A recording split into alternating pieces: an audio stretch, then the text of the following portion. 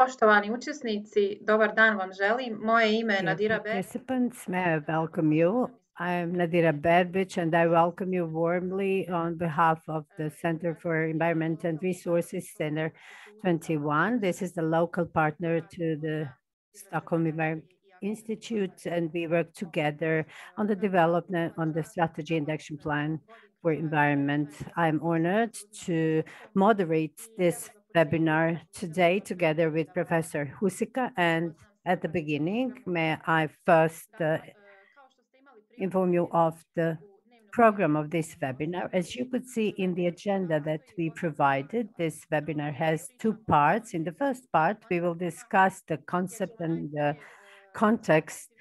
We will learn more about production and use of coal in Bosnia and Herzegovina. So we will have an overview of the coal sector and energy trends in Bosnia and Herzegovina. Then we will provide you with an insight into just transition, and we will provide an overview of lessons learned and experience in the past. The second part of the webinar will offer several practical examples about just transition. First, we will be informed about the initiative for support of coal regions in the Western Balkan countries and Ukraine.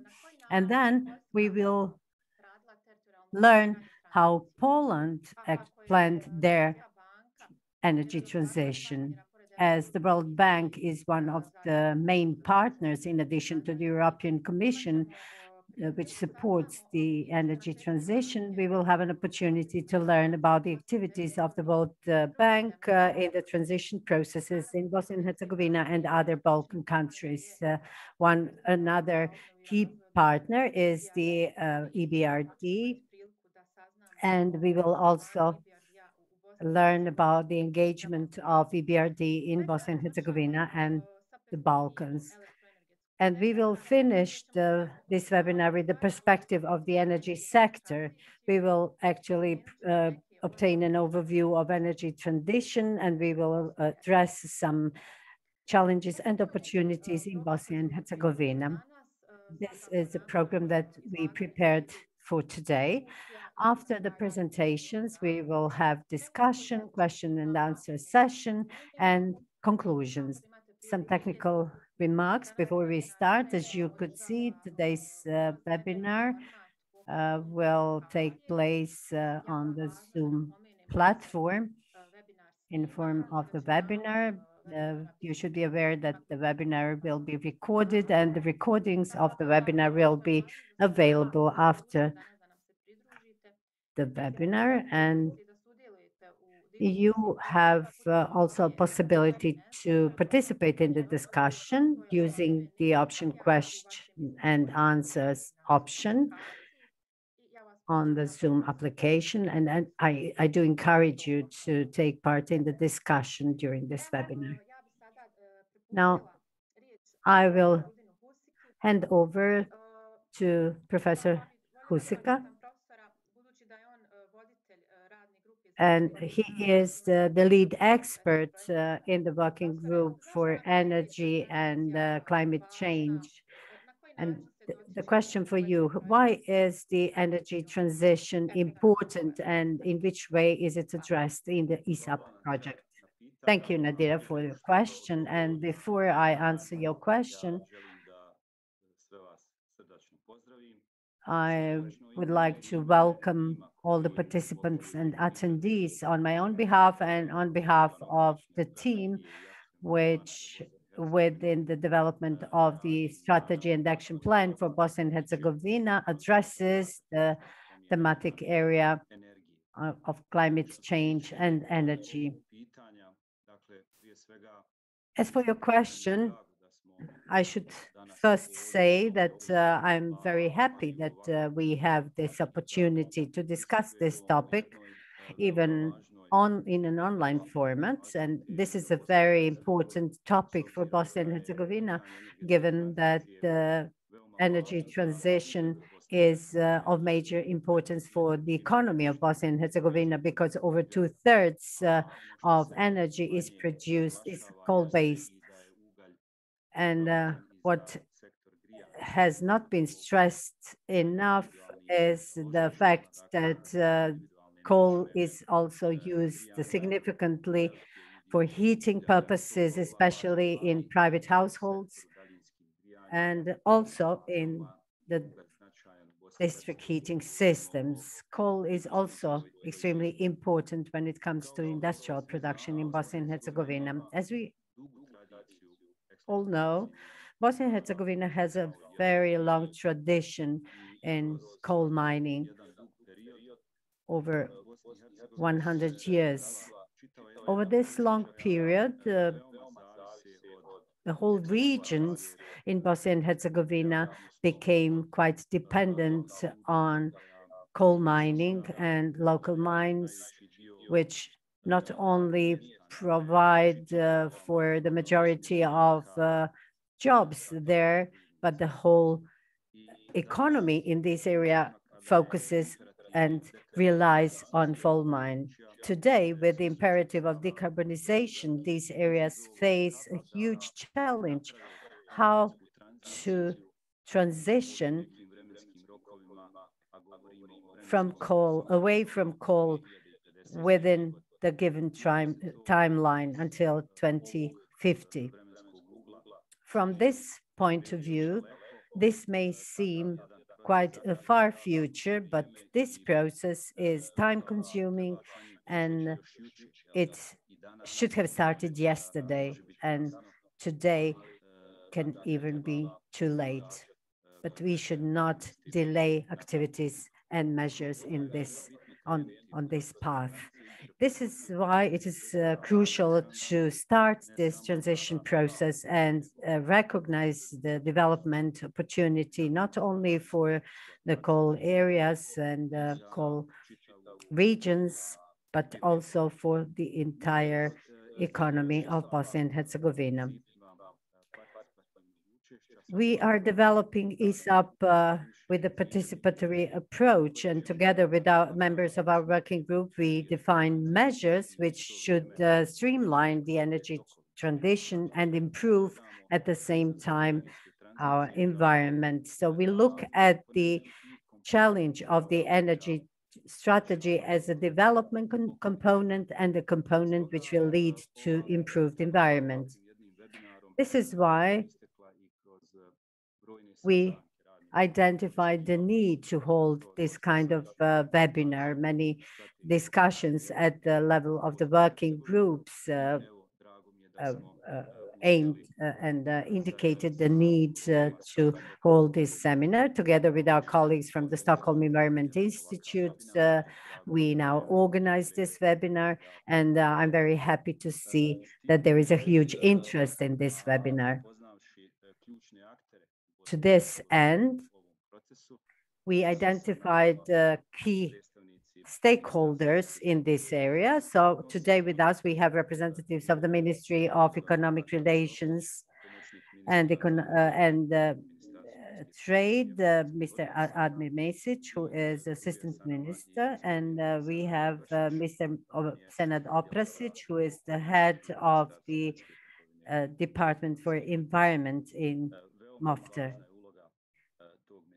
This ministry plays a major role in these activities, and now I invite Dr. Softic to address the meeting briefly and to address or to identify the challenges that this ministry meets in the energy transition.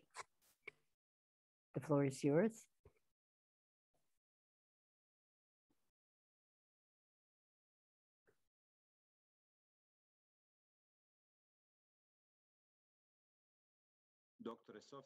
Dr. Softic, can you hear us?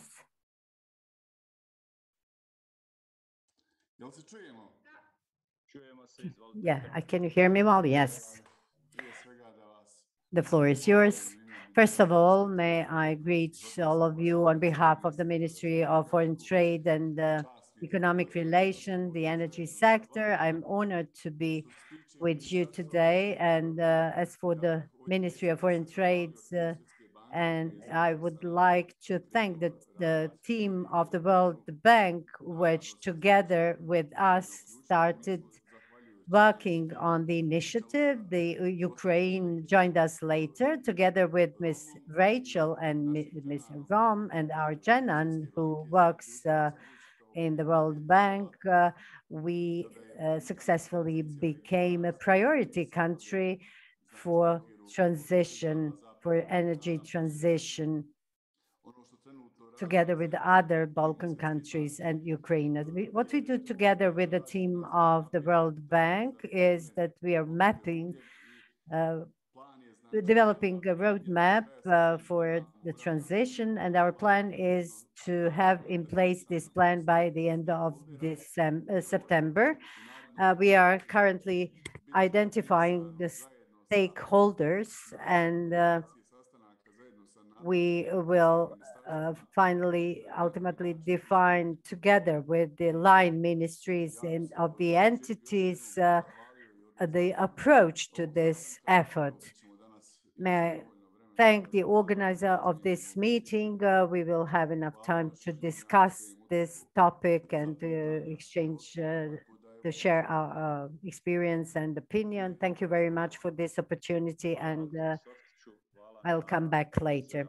Thank you, Mr. Softic. Thank you for your participation at this webinar, and thank you for sharing with us this useful and current information about the activities conducted in your ministry. Certainly, the Department for Environment in MOFTER plays a crucial role in the transition process. As Bosnia and Herzegovina is a member of the energy community and a party to the Paris Agreement, and it has certain obligations to this. And now I invite Mr. Senad Oprosic to briefly greet you and to inform us about the activities of his department.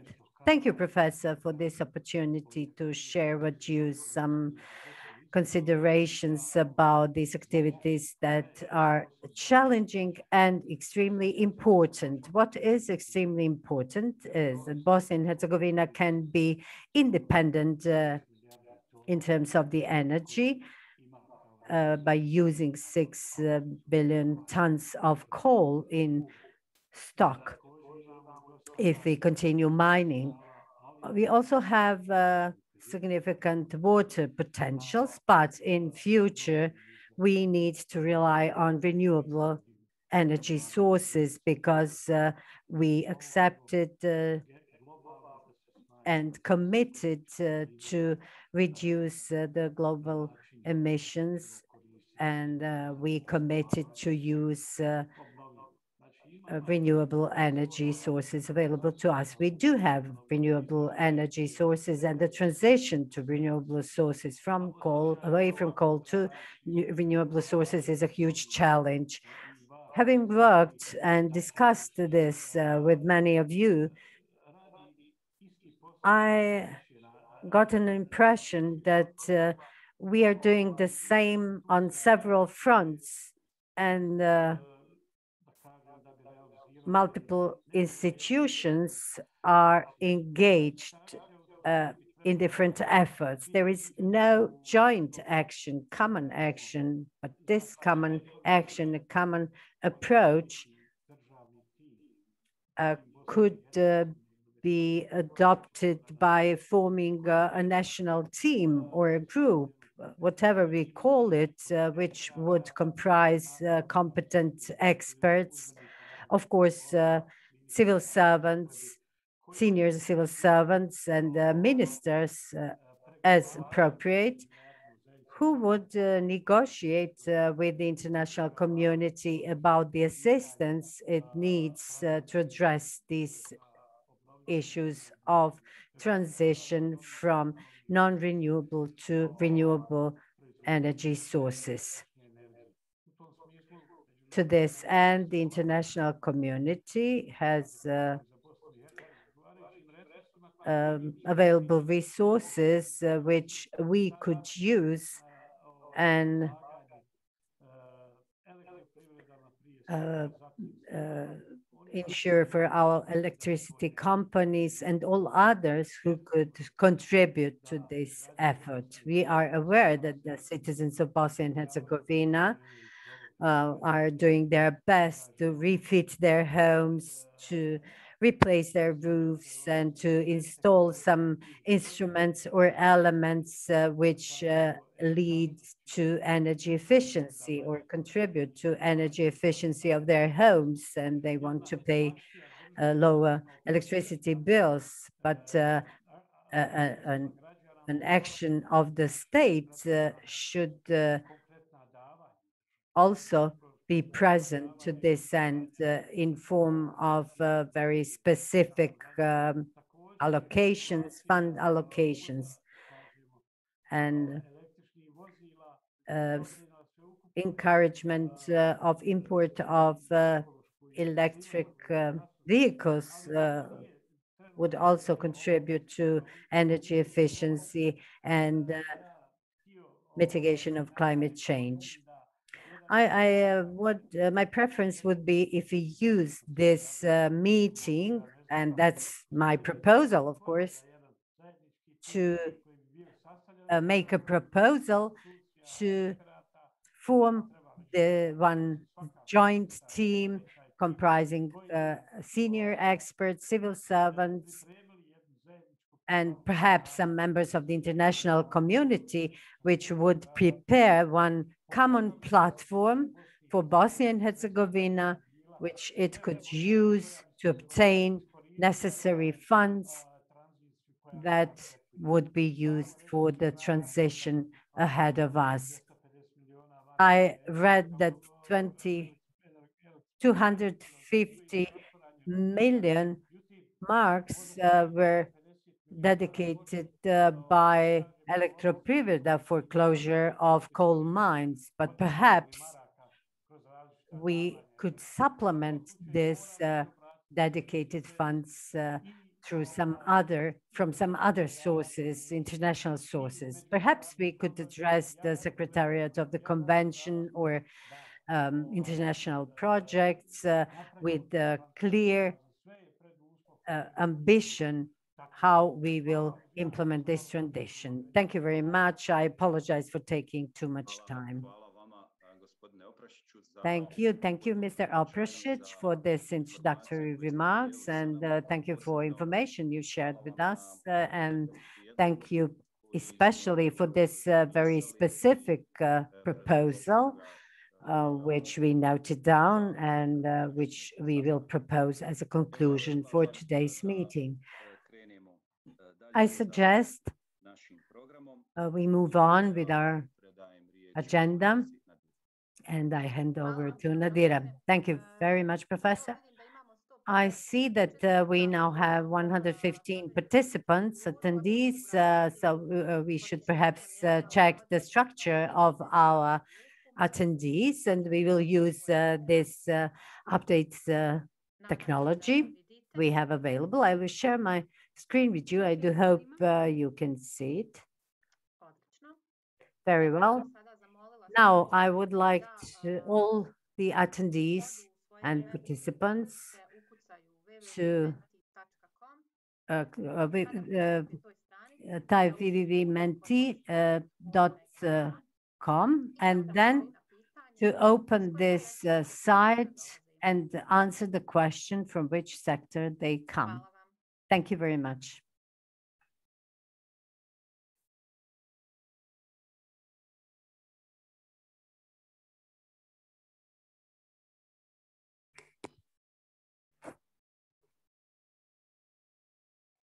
Dakle, ovo je jedan super način. This is a very good way to see from which sectors our attendees come. And we will have some other questions during the webinar that we will ask you to answer. Very well. I see that you all found the site that we are receiving answers so far. We have most representatives of the academia and private companies.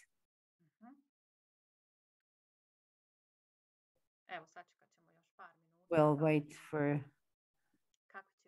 a couple of minutes to see the final results. You can access this application through your PC or your mobile phone, whatever is more comfortable for you.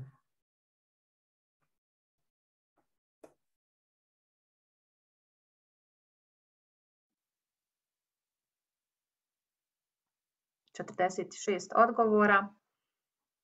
Molim sve učesnike.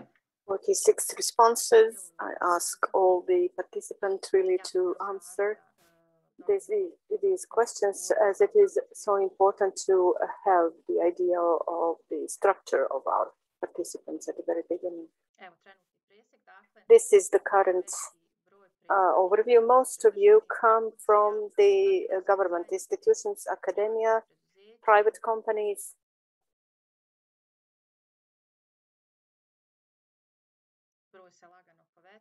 The number is slowly increasing.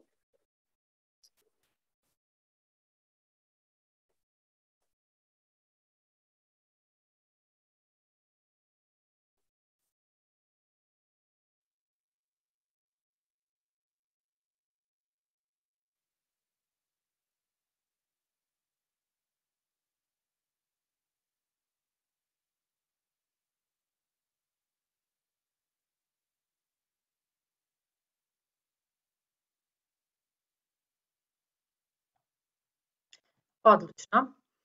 Excellent. So I suggest we continue with our agenda. As you can see, according to this, most of you come from the government institutions, academia, and private companies on the third place.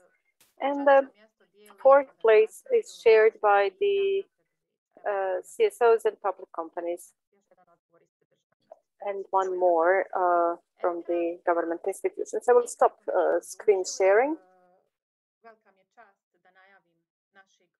I have a great honor to introduce our next presenter. That's Mr. Damir Miljević. Mr. Miljević is a member of the management board of the Center for Sustainable Energetic Transition, RESET, in Sarajevo, has over 7 years experience in development of energy market and economics of the energy transition. Since February this year, he's been working as an expert for energy transition in the Secretariat of the Initiative for Coal Regions in Transition in the Western Balkans and Ukraine. Good morning, Mr. Miljević, the floor is yours. Oh, good day. First of all, I'd like to greet all of you who are with us today and to thank the organizer for this opportunity they gave me to say something about the coal sector in Bosnia and Herzegovina, and to try to give an overview of the sector. I'm an economist, so my whole approach to this situation will be from that point of view. But let me first give a brief overview of the current situation in the coal sector in Bosnia and Herzegovina. As for the production of coal, we are producing lignite and brown coal, and the total amount is at the level of 13 million tons a year. In 2019, it was 13.4 million tons. 94% of the coal that we produce is used for generation of electrical power, and some 70,000 tons for generating heat. Actually used in households for heating and in the district heating systems in the cities. More than 50% of the produced heat energy in the district heating is the coal generated energy, and the remaining amount, 1/3 is used in the individual households. In Bosnia and Herzegovina, currently we have 11 coal mines, active coal mines, and 5 thermal power plants. And this whole sector employs more than 17,000 workers. except for the thermal power plant Stanari, which was started in 2016, all other TPPs are old, and different units are 31 to 71 years old. So the situation is not great. In the table that you can see here on the right-hand side in blue, you see the productivity per worker in kilowatt hours. And you can see that this new thermal power plant is 3 to 5 times more productive than our old TPPs. As for the total installed capacity, it's 4.5 thousand gigawatts, and in this whole capacity, the TPPs produce or generate 40%. The total production of electricity is between 15 and 17 gigawatt hours, and in 2019, it was 16,000 gigawatt hours, and the participation, the share of electricity generated from coal varies year to year between 60 and 72%, depending basically on hydrology. What's important to say here is this generation, with this generation of electricity, Bosnia and Herzegovina is an active exporter of electricity, and the only one at that.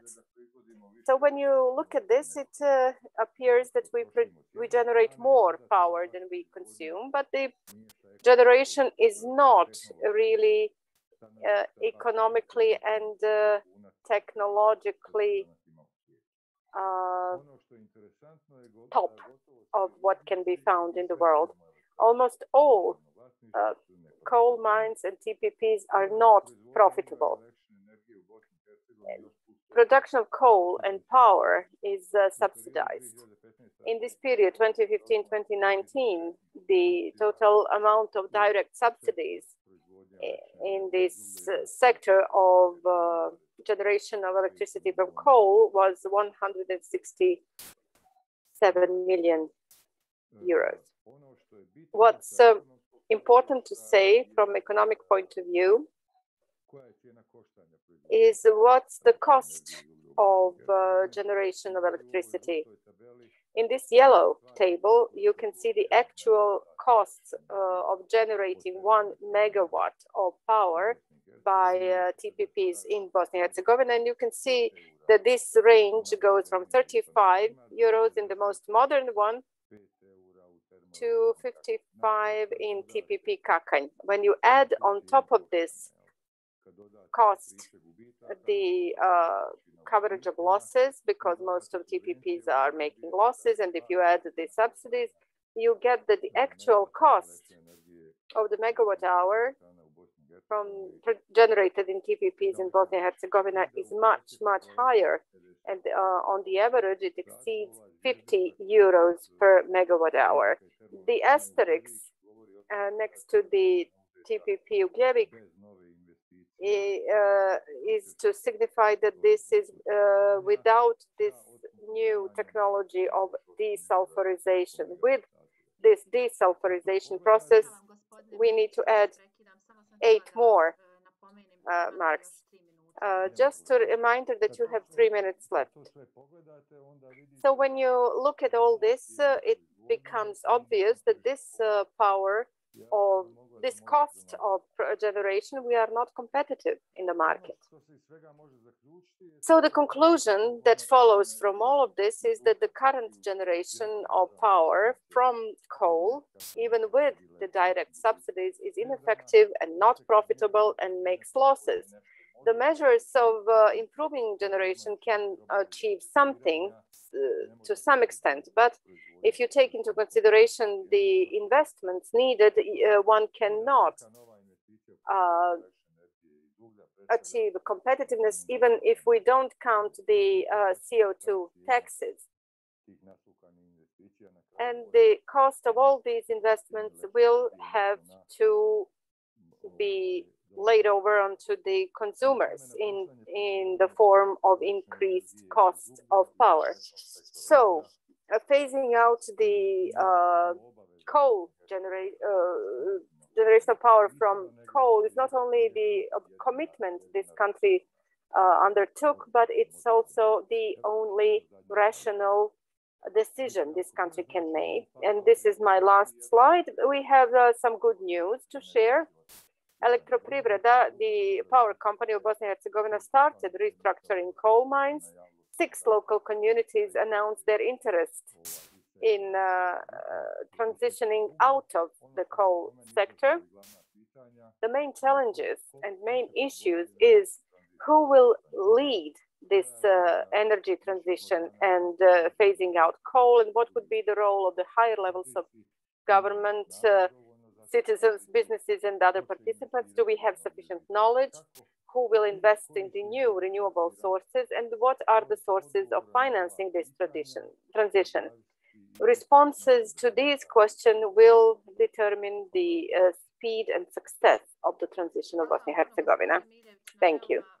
Thank you, Mr. Miljevic, for this very interesting presentation. Well, you gave your conclusion. You concluded your presentation with the questions: who will lead this transition, and what would be the role of higher levels of government? Can you share your opinion on how you see this process in Bosnia and Herzegovina? How, in your opinion, it should continue? Well, in my opinion, the current situation is the following. Higher levels of government in Bosnia and Herzegovina think that Elektroprivredas in Bosnia and Herzegovina can do this. Unfortunately, Elektroprivredas power companies are in such financial situation that they cannot be the leaders of transition. Just to share one thing, the total income of all Elektroprivredas is 1.9 billion convertible marks, and their profit in 2020 was 19.5 million. So if you see this ratio between total revenues and profits, it becomes obvious that they cannot finance this transition on their own. And that's why I'm asking this question, because what we have, on the other hand, is the fact that we have over 6 billion euros of savings of citizens and businesses that is just sitting around. And in my opinion, that money should be used, of course, not the whole amount, but one part of it for this process. Thank you. We don't have any questions for the time being from our audience, so I suggest that we continue. Thank you, Nadira. Now I have the honor to announce our next speaker, a lady this time, Ms. Claudia Strambo. She comes from the Stockholm Environmental Institute. She's been working there as a researcher on the climate and energy policies. As a part of the development of the environmental strategy and action plan. She's working on social issues, gender equality, and poverty. Her presentation will concern the principles of transition and lessons learned. Please. Thank you very much, Professor. And hello to everybody. Thank you for the invitation to participate today. So we just saw now that there are both economic and environmental factors driving the transition away from coal in Bosnia and Herzegovina. Now this shift will have significant implication for workers and communities that depend on coal for their livelihood. So this raises a very important question: how to navigate this shift in a fair way, how to mitigate the hardships the transition implies, and how to ensure the opportunities it brings about are distributed fairly across society. And this is where the concept of just transition comes in. So this concept broadly questions how transition processes and outcomes can be made equitable. Now, there is not a proved recipe as to how to plan and implement a just transition. What it looks like will vary greatly in different contexts. But we can use a set of principles to help guide practical action. And so I will now talk about 7 principles that we developed with my colleague Aaron Attridge, based on past cases of industrial and mining transition and existing literature, what is happening now with just transition, and just let you know that there is a translated version of our original work that is available on the project's website, and some additional materials in English that you can consult if you're interested. So what are these 7 principles? The first one is that we need to actively encourage decarbonization. So some might be tempted to postpone climate actions because it's politically difficult, because there are other short-term priorities, because there are limited resources. But just transition is a transition that is in line with achieving globally agreed climate goals, and that means a swift decline in greenhouse gas emissions globally. In addition to that, we know things will not get better for coal. So delaying action means delaying transition planning and investments, and at the end, this is likely to make the outcome worse overall.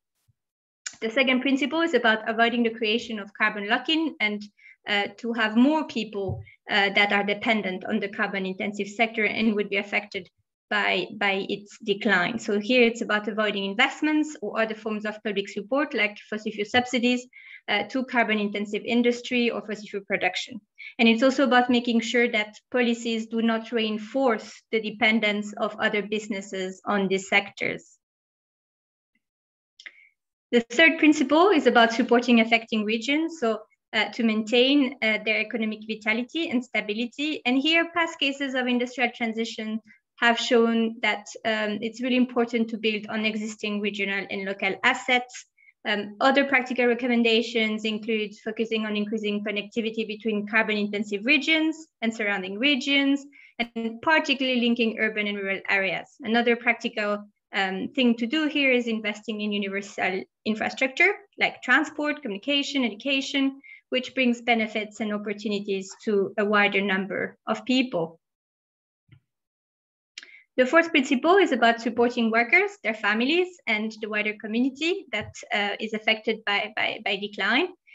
And here, to support workers in the transition, we should use a combination of measures to help them find new livelihoods on one side, and on the other side, measures to ensure that adequate social protections are available when they cannot be reemployed.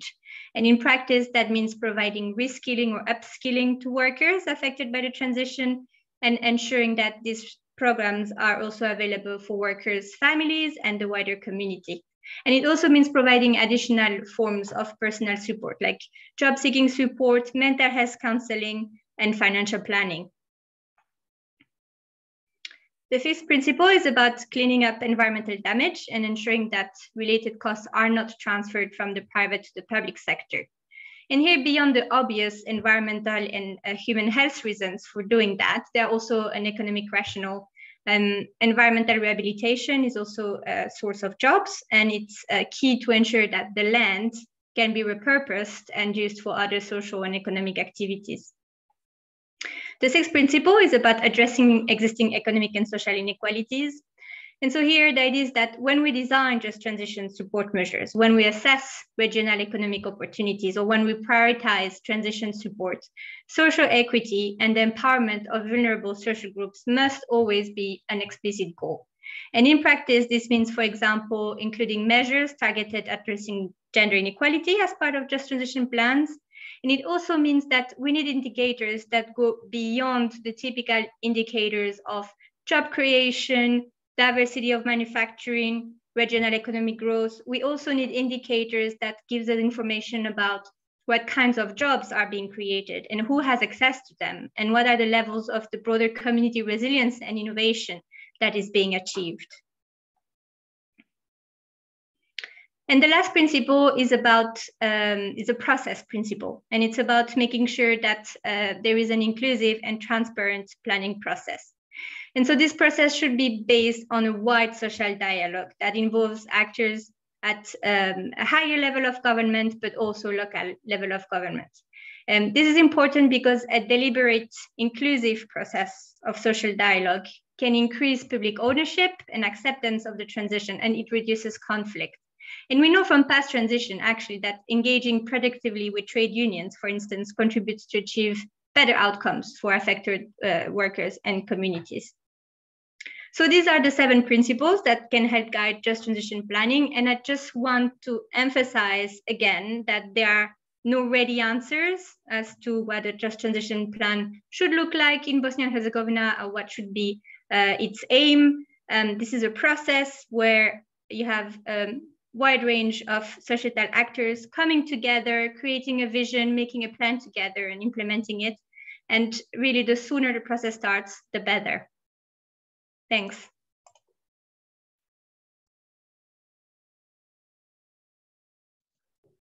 Hvala, gospođo Klaudija Strambo, na interesantnom predstavljanju veoma važnih. Thank you, Ms. Claudia Strambo, for this very interesting presentation of important elements of energy transition. In the view of the profession, the biggest challenge is the integration of these principles that we heard and saw in the power transition in Bosnia and Herzegovina. I omitted to say before this presentation to mention, Ms. Nadira said it earlier, you have the option to listen to the translation. You need to select the interpretation icon where you can hear the translation if you need it. I have a question for Claudia. I apologize for interrupting, Professor. Since our next speaker is very limited in time because he has to move on to another event, it's already 20 to 2, perhaps we should move on. Okay, yes, Claudia will stay with us until the end. So in the question and answer sessions, we'll have the opportunity to ask her the question. Thank you for this reminder. Okay, then, I suggest we move on. We have here with us Mr. Nikolaos Kouzas, who is working as an officer for public policy issues. He is an expert member of the main Directorate for Energy, DG Energy of European Commission. He's been Director of Research in the Center for Research and Technology, Health Institute for Chemical Processes in the Athens. And then he's a member of the editorial board, and he published over 300 articles, papers. Dr. Nikolaos, please, the floor is yours. Hello, good morning and good afternoon, everybody. Thank you very much for the invitation. First of all, thank you, the organizers. Thank you, Professor. I would like to say thank you for the introduction to myself. It's an honor for me to participate in this meeting. And it's actually, I substitute Anna Sobczak, who is the main person responsible in our unit in DG Energy, European Commission, for this initiative. So please let me, can I have next slide, please? Can I have next slide? Thank you. So I would like to say a few words about the European Commission's Green Deal. So the main purpose is to cut greenhouse gases by at least 55% by 2030.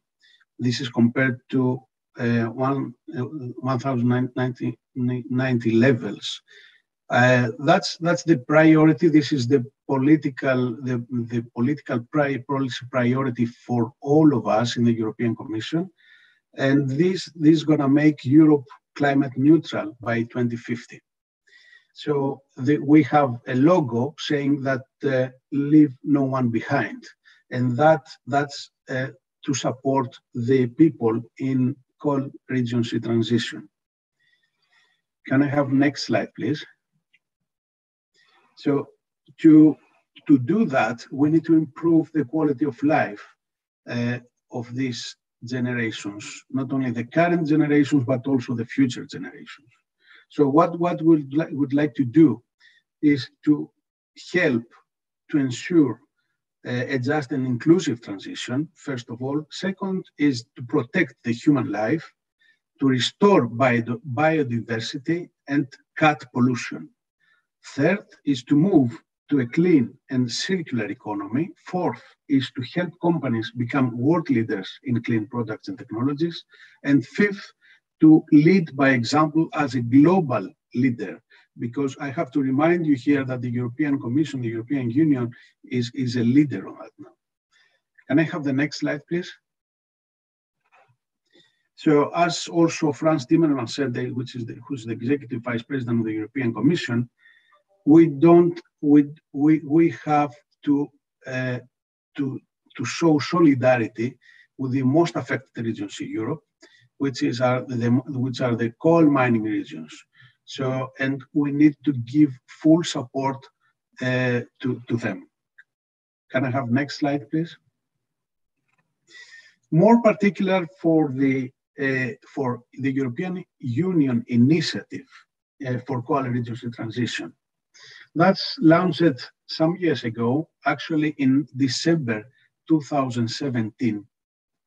So what we have an open forum for a stakeholder dialogue with a wider community.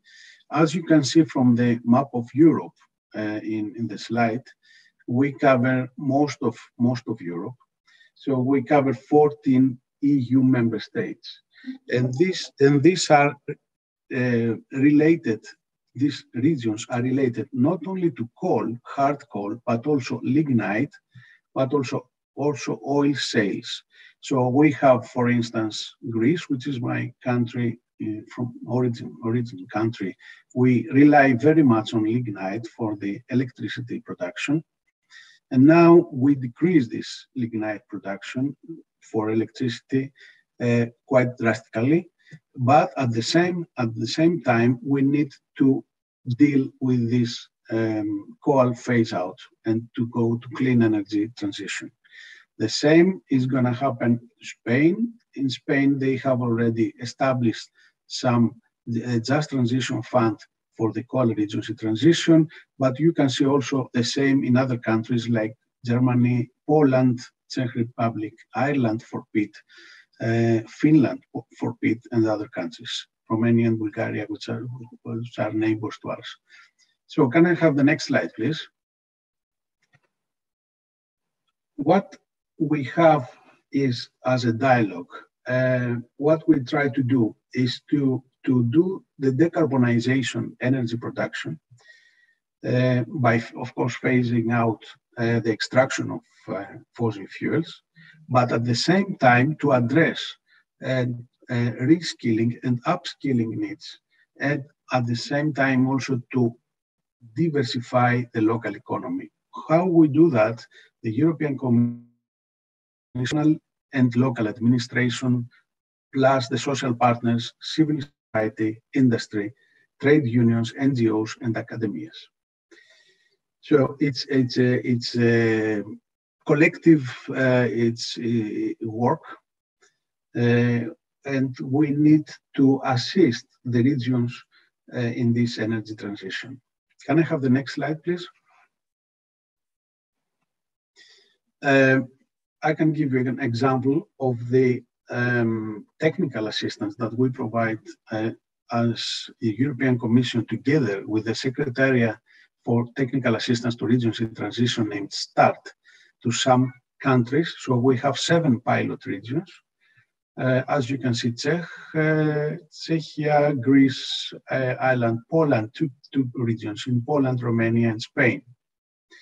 So we have already carried out work on guidance materials. So we have methodologies, reports, and toolkits. We provided webinars dedicated to 5 toolkits. As you can see in the slide, the toolkits are related to transition strategies, environmental rehabilitation and repurposing, sustainable employment and welfare support, and governance of transition. Can I have next slide, please? As it concerns now the EU Western Balkans dialogue on Green Deal. As you can see in this slide, and starting from the down, we have already started 21st of February 2019. a statement, a clean energy statement for the transition for the Western Balkans. And then we move October 2020 to economic and investment plan and green agenda for the Western Balkans. And finally, November 2020, a declaration of Western Balkans leaders on green agenda at Sofia Summit under the Berlin process. So what was agreed to fully endorse the green agenda for the Western Balkans, to commit to work towards the 2050 targets of carbon neutral continent, to strive to decrease and gradually phase out of coal subsidies, and of course, to participate actively in the Coal Regions in Transition initiative for the Western Balkans. Can I have the next slide, please? For Ukraine, because this is an initiative for both Western Balkans and Ukraine, we did a EU-Ukraine summit, October 2020. So welcome Ukraine's ambitions to approximate its policies and the legislation with the European Green Deal.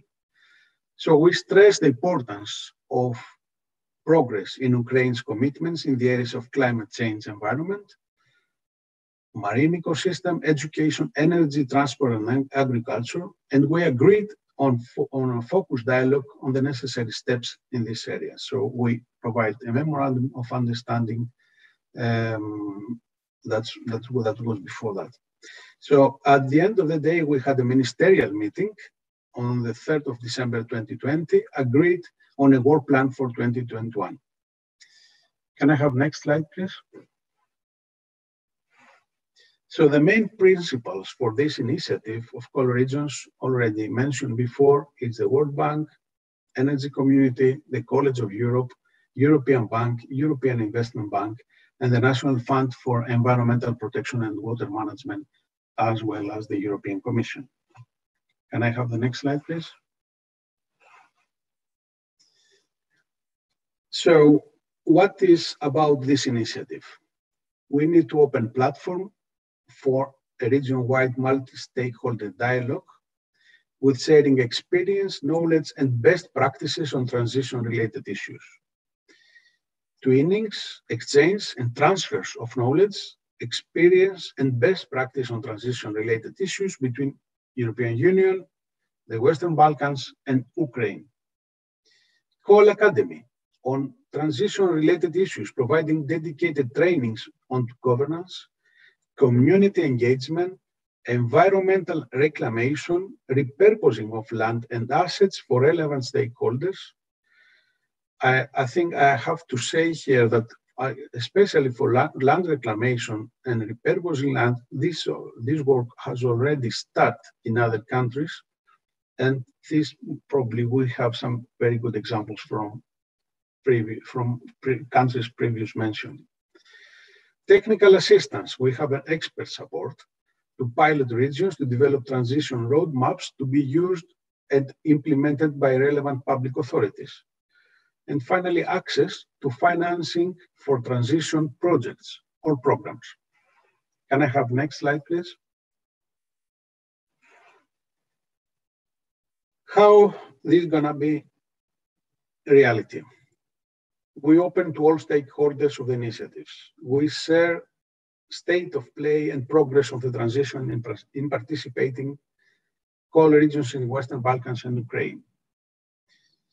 Share transition-related experience and good practices originated from the regions or from other areas in the world. We have Appalachian, for instance, from the United States, including the European Union. Small-scale events, approximately up to 50 participants, organized in specific areas, regions. Open to stakeholders of the initiative with an interest in this specific area, and raising awareness about the transition at the local level, allowing for a broader participation of local stakeholders than platform of academy meetings. So, Can I have next slide, please? So all this, we have put here, indicate the sites, the links. So for the EU initiative for coal agency transition, you can see the link, you can Google everything, you can get all the information we have from this site. For the initiative for coal agency transition in Western Balkans and Ukraine, next, of course, and another one for Coal Learning Academy. So please, you are very welcome to see all these sites and to make your comments and to also even to tweet to the European, to Energy for DG Energy of the European Commission. And we are here to support. So thank you very much. Thank you very much, Dr. Nikolaos. Thank you very much for taking the time to stay with us. I will try to use these 5 minutes before you leave. And I would like to ask you a question. When we discuss the beginning of planning for transition, what do you think are the main challenges within this initiative? The main challenges are, we have some examples from the European Union, from other countries. So the main challenge now in this initiative is to transfer knowledge from other countries. There are countries like, for instance, Germany, Belgium, even France, Central European countries, they have very much work on coal phase out, even 20, 30 years ago. And we have examples of, let's say, good examples of this coal phase out.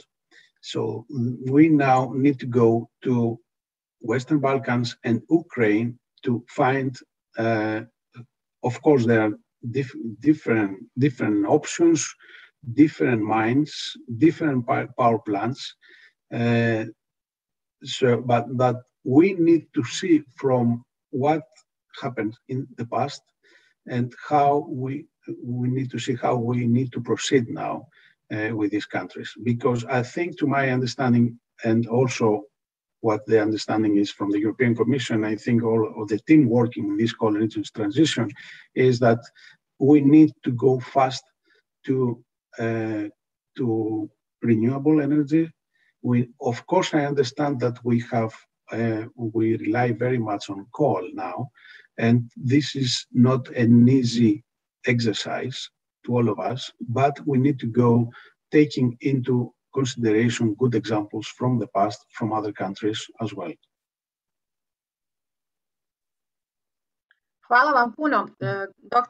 Thank you very much, Dr. Nikolaos.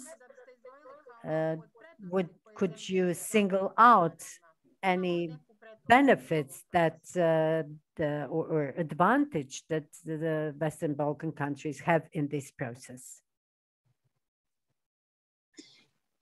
The benefits of Western Balkan countries is that, as far as I can understand also from the rest of Europe, is the sooner you go to coal phase out, the sooner you get green electricity, the sooner you get a better environment. A better environment. We now go to electromobility.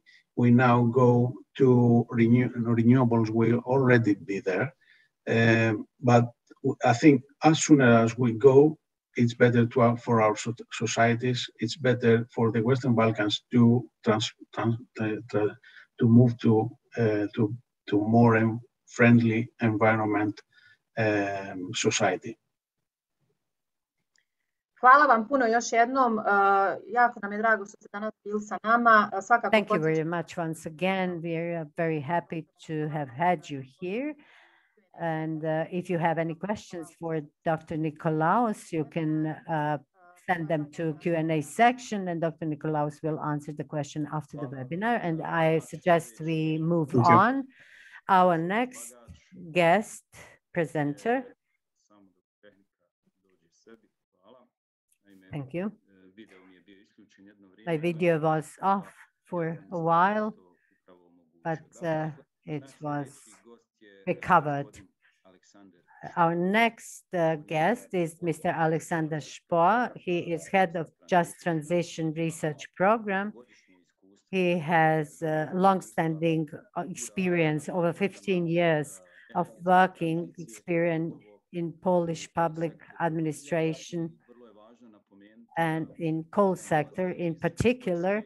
It is important to stress that he comes from Poland, which was heavily reliable on coal, and it is still reliable. It still relies on coal, but it is engaged now in an intensive energy transition process. He will discuss the territorial transition and experience from Poland, and I believe that we will be able to adopt and implement some lessons learned from Poland in Bosnia and Herzegovina. Mr. Spohr, the floor is yours.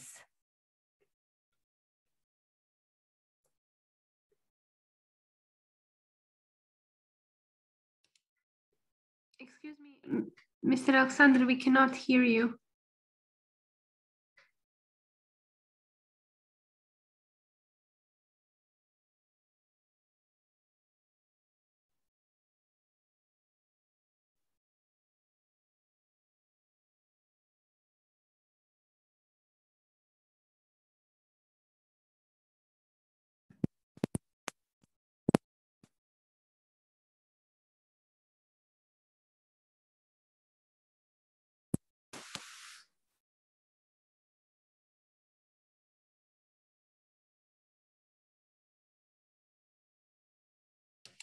We could hear something now. No.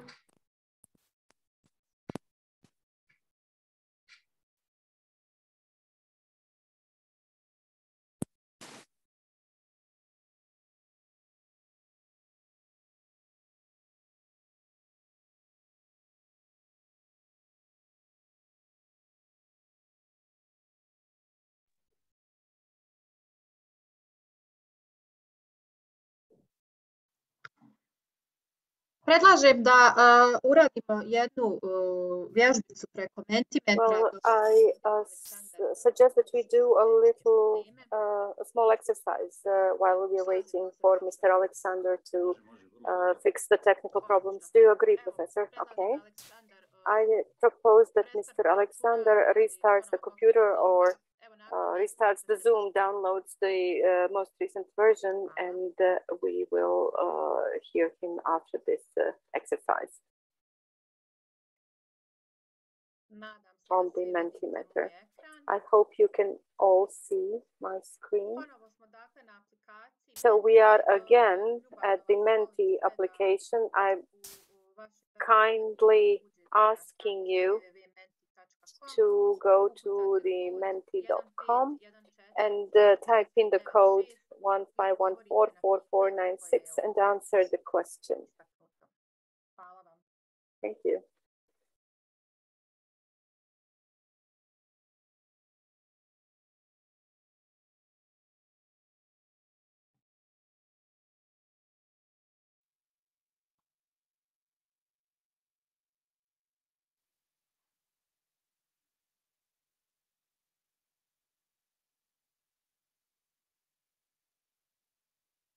Odlično. Evo, excellent. We are getting more and more responses. For the time being, most of the participants think that the biggest challenge in energy transition are jobs, job availability, and then regional economy.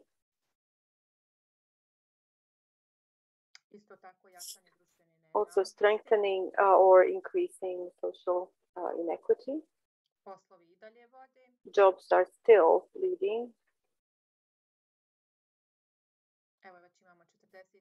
We already have 42 responses. I hope we'll get more because we would really like to hear what your thoughts, what are your major concerns regarding this whole process.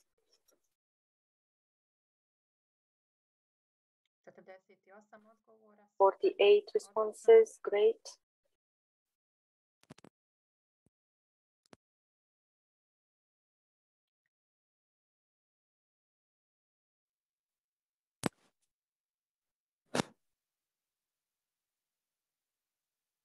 Odgovora. 49 responses.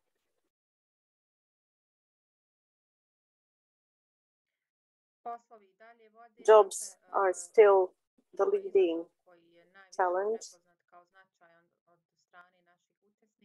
That's been recognized as such by our participants. And one other thing which I can't really see very well since I'm sharing screen. I hope Professor Husika, access to energy, availability of energy. After that, we have increased social inequity and regional economy. So let's wait until we get to number 60 of responses, and then we'll continue. I hope that Mr. Alexander managed to fix his sound problem by then. We did have a test at 12 and everything was working fine, and now technology is failing us. But I hope that will be fixed easily. 52 responses, okay. I think that's where we are going to stop. So the most concerning challenges regarding the energy transition, the first one is jobs, second, access to energy, increased social inequity, and rehabilitation of devastated regions and regional economy. So I will stop sharing screen now, and we are going back to Mr. Alexander to see whether the microphone is working, like whether the sound is working. We can't hear you. No. Unfortunately, no. Nadira, I propose that we move on with the next presentation, and during that time we'll try to fix this. Well, that's also what I wanted to propose. Our Zoom host will help Alexander, and we'll move on to the next presentation. That's the presentation by Dr. Rachel Perks.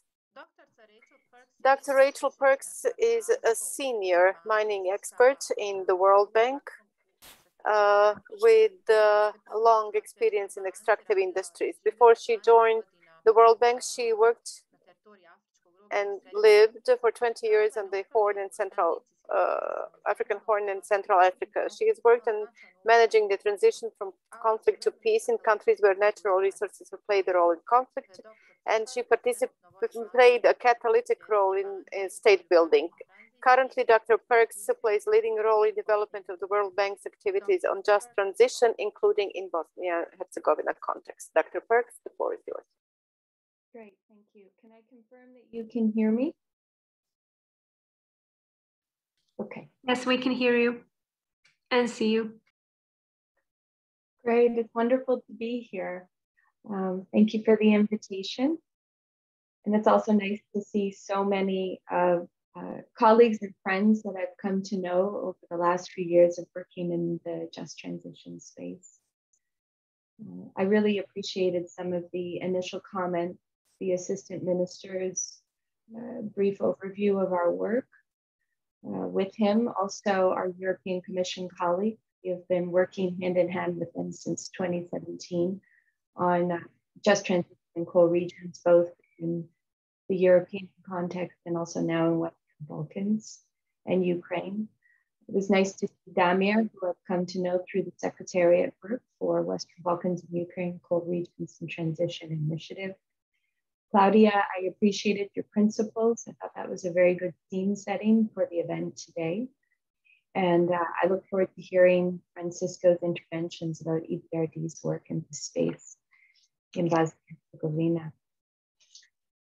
So this is a very important first dialogue, I would say, that is a crucial aspect of the work that we promote, the idea of people being able to gather, to discuss, to be able to share their concerns, but also their optimism about transition. And so I really want to commend the Stockholm Environmental Institute for putting this together with their partners in Bosnia-Herzegovina today. Next slide, please.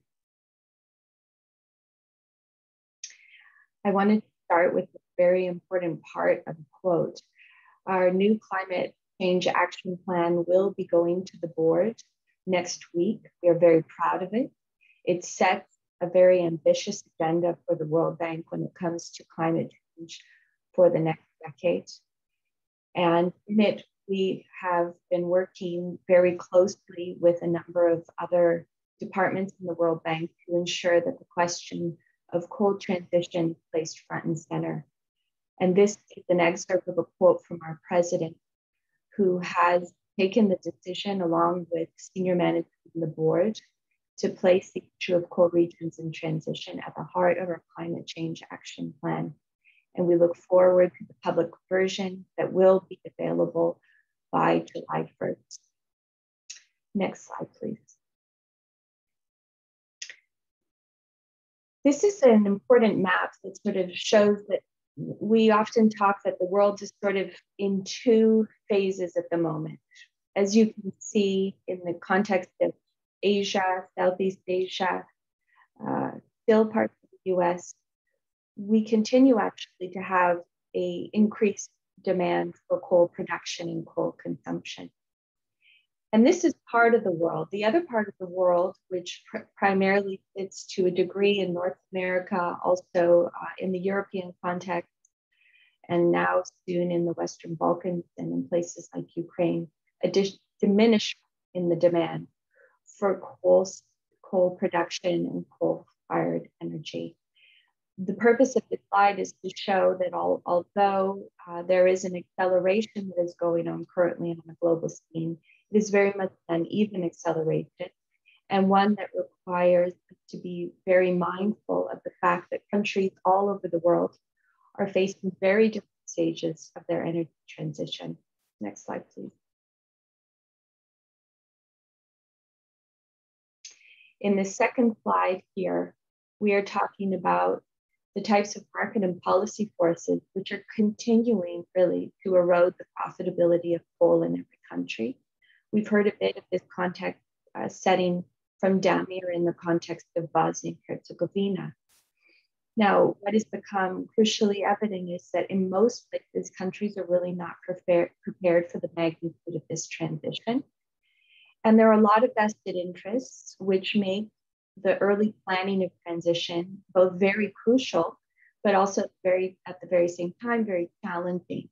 So there's evidently the question of individual workers who do not want to be left behind, coal companies who clearly still have the concern for profits to be made, the political elite who are sometimes tied to interests in the coal sector, and then obviously the fiscal gaps that are going to arise as the industry winds down, which places incredible strain on municipalities and regional governments in particular to be able to fill those fiscal gaps, particularly for service delivery.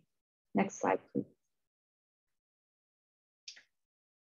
So when we talk about a just transition, and I'm going to explain our own definition in the World Bank, we're really talking about a situation in which we have a variation across the globe in the speed and scope of decarbonization, which has now become even more accelerated with new targets that have been set forth.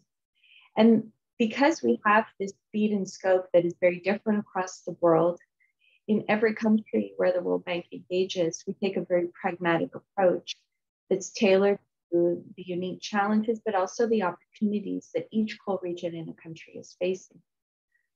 So in the case of Bosnia-Herzegovina, when we were invited by the Ministry of Foreign Trade and External Relations to come and assist with some early stage planning, we spent a lot of time to understand what the key priority challenges were across the federation, the republic, and the state level. And we've spent a lot of time dialoguing with municipalities to arrive at a scope of work that we're now undertaking with the ministry that is very much tailored to the needs of where Bosnia-Herzegovina is. Next slide, please. This is a quote that I'm sure we've all been ruminating over the last few days since the release of EIA's recent report. And it really just shows the dramatic nature of the current energy transition that we are under. And one that, as I think one of our opening speakers talked about, Mr. Okrasik, it really requires a common approach, both at a national level and at a global level. And we hope to show you some of what we are doing to be part of that global community. Next slide, please. So as we know, the pressure to accelerate the transition is rapidly increasing. You know, the latest figures coming out of the Energy Transition Council, which is the body that has been set up by the government of the UK in the lead up to COP26.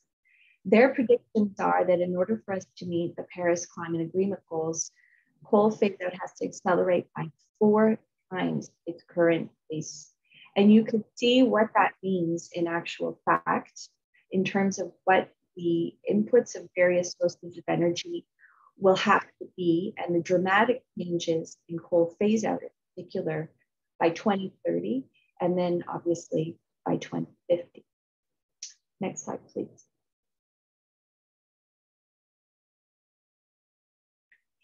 In these predictions that have been done by the IEA's latest report, we note that in order to achieve the net zero emission scenario, which the bank supports, the OECD countries would need to phase out coal entirely by 2030, and other countries by 2040. And as we started to see in the presentations this afternoon, we are far from being at that, being in a capacity to be able to reach those types of targets in such a short amount of time. And the real question or the concern that we often raise within the World Bank is, how do we keep the accelerated energy transition in line with a just transition? Because we don't want to see a decoupling of these two processes in order to ensure that really no one is left behind.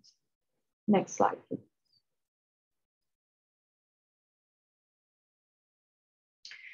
So when we think about job loss, and it was interesting to see, but not surprising that that was the top priority of those on the webinar today, we often think about jobs that are in the coal mines and in the thermal power plants.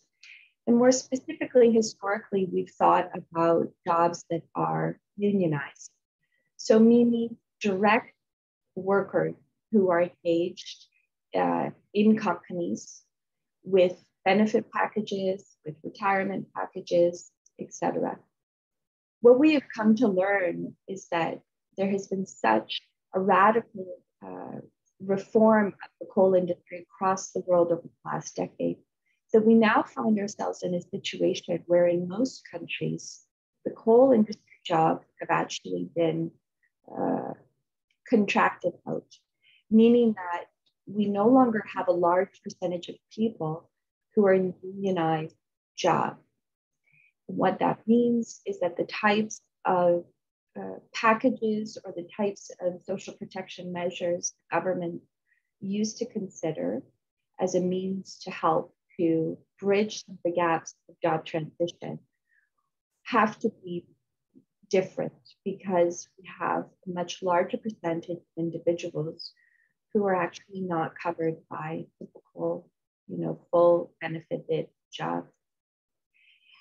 And if we look beyond, obviously, the coal mine itself, so this green sphere, we move into what we call the coal value chain and the indirect sphere of jobs.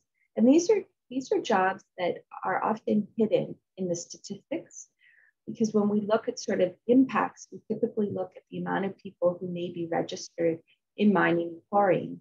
But here we see, construction workers, people who are providing technology services to mines, people who may be providing other types of technical solutions to the mines and the thermal power plant. And so in the work that we do in countries, we do a very detailed analysis of this entire coal value chain to understand the impacts. But then when we move to the purple sphere, then we start to look at what are the real fiscal impacts in communities. So the idea of how a diminishment of salaries and diminishment of taxation has an effect on all the business and suppliers who actually burgeon these communities because of the existence of coal mines and the thermal power plant. So it's this type of very detailed, thorough analysis that the bank undertakes, and which we are currently undertaking in the context of Bosnia and Herzegovina with Maftar, with the Republika Srpska, and with the Federation of Bosnia and Herzegovina. Next slide, please. I wanted to touch briefly upon this question of a just transition. And as I was alluding to before, you know, that the term just transition is very much rooted in the International Trade Union Congress's definition. They were the first to put it forward. And again, it was very much focused on unionized formal labor. But given the current state of the coal sector globally and the concerns we have for what a just transition should encompass, the World Bank has put forth its own definition. We talk about a just transition for all. And the idea here is that no one is left behind in the transition to clean energy. We not only talk about jobs and about people, but we also talk very much about the need for policies and plans that have to be in place, the mobilization of investments, the catalyzing effects that land remediation and repurposing can have, and also the community support that's needed in this post-transition period. Next slide.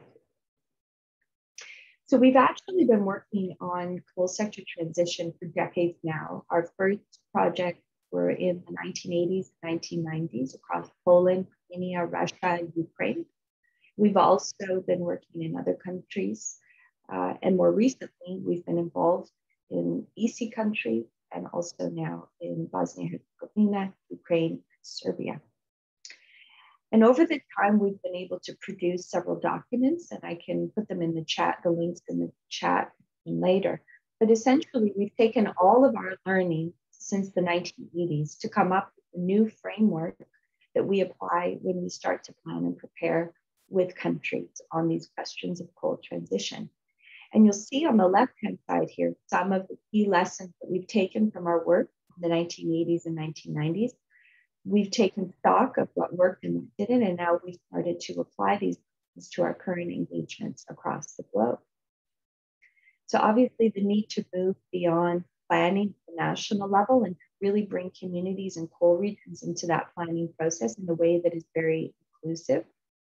The need to strengthen stakeholder engagement and consultations, prioritizing land values and how we can repurpose former mining lands for economic development, looking at questions of harmonized regional planning, and also ensuring that, you know, we recognize that there are a lot of deep vested interests in the continuation of coal and how we can engage with those interests in a way that is mutually satisfactory. Next slide, please. So, and we can move to the next slide. So what is the path forward for the bank? We've come up with an approach that really recognizes that, in fact, these transitions have three key phases. The first phase, what we call pre-closure, and this is really a phase that is focused on planning, and that is where most of the countries would be in the Western Balkans, in Ukraine, and even similarly in a lot of countries in the EC. And this is where we're really focusing on understanding the problem and thinking about solutions, and really at this stage talking to everyone and anyone who will be affected to understand what are stakeholder concerns. In the second phase of transition, this is really almost the most straightforward because it's about closure. It's about the closure of mines and thermal power plants, doing these in ways that respond to national legislation, but also best practice internationally. And then in the third phase, this is the most challenging, the longest, the most difficult, and the one where we have to be realistic about change. This is the regional transition phase, which really focuses on now moving towards a new economy and bringing people along on that journey. We've just finished a major analysis of the coal transition in the Appalachia region of the US, still 60 years on with significant national and state level investments. That transition continues to have to be well led, well followed. So it demonstrates that the commitment to transition is something that will not be over 5 years, but likely over multiple decades. Next slide, please. So I wanted to speak briefly about our framework. This is one of 2 remaining slides that I have. So you'll see on the left-hand side these phases that I just talked about. So in the case of Bosnia and Herzegovina, we are currently in this pre-closure planning phase, where, as Assistant Minister said, we're hoping to arrive at the beginnings of a plan for transition in the fall of 2021. And we take a very systematic approach to planning, where we have 3 key pillars. The first being institutional governance. So this goes to the point that Dr. Prasik raised earlier about the need for a national team, a national committee. And we are in fact working with MOFTRA at the moment to provide recommendations on what such a high-level government body could look like, what would be its terms of reference, what would be its composition, because I fully agree that there's a need for a common approach. We also in this phase do a lot of stakeholder engagement, as I said, and really ensuring that we have a clear understanding of which mines are closing when, which thermal plants, the people to be affected, and how we can start to put all of this data together into a comprehensive plan. The second pillar is on people and communities. There's a lot of work to be done in all the phases. In the case of Bosnia and Herzegovina, at the moment, we're doing all of the labor profiling work, where we're understanding all of the mines, all of the thermal plants, what are the existing labor that are direct, but also now we're going to move into a phase with MOFTAR where we will be looking at the indirect labor, so those that are not formally employed by the mines and the thermal plants, but who work in the coal sector. And so we will be doing in-depth pilot area analysis starting in the fall of 2021. And then the third pillar is really on land and environmental remediation. This is the most important aspect that continues to be overlooked. The opportunity that land provides to really be an economic regenerator. So for instance, in certain countries where we've been working, there's the possibility to turn open pit mines into floating solar stations or to create battery storage sites. It could also be to create business parks. We've been having some interesting discussions with the municipality of Branovici, where they're interested in seeing how they can create business parks on former mining lands to attract investment. So this is really the phase that has been most overlooked in a lot of the past work. Across Europe, we have brownfields that are really unusable at the moment.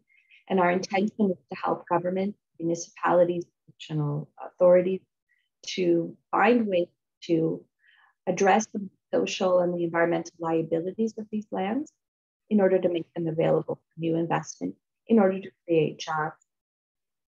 The next slide, please. So in this last slide, this is just to demonstrate where we are active at the moment and the types of work that we're undertaking. So where we are actively involved in assisting governments in planning for closure, whether it's mines or thermal power plants. We currently have a very large engagement in China, in South Africa, Morocco, many parts of Europe, Poland, Bulgaria, Serbia, Ukraine, Bosnia and Herzegovina. And then if we were to move into places where we're doing a lot of knowledge sharing and information sharing, we have certain parts of Europe and also the Western Balkans as well. And then areas where we believe are priorities, but where we haven't engaged much to date and we intend to in the near future. One I would say that we don't often talk about is Colombia in South Latin America. And then last, some of our knowledge partners, the US, Canada, the UK, France, Germany. And I would highlight that in the case of the US, we recently hosted, along with the Secretariat for the Western Balkans and Ukraine Platform Initiative, a very good first twinning between the municipality of BiH and a number of stakeholders from Appalachia. And we will be doing a follow-up twinning in September of 2021. We will be extending that to another 3 or 4 municipalities who in Bosnia-Herzegovina who have requested to participate. And we will be making that twinning available to other stakeholders, including anyone who is here today. Please do get in touch with either myself, with Assistant Minister Softit, or with the Secretariat of the Western Balkans and Ukraine Platform Initiative if you wish to participate. So with that, I will end and welcome any questions. Hvala vam, gospođo Perks.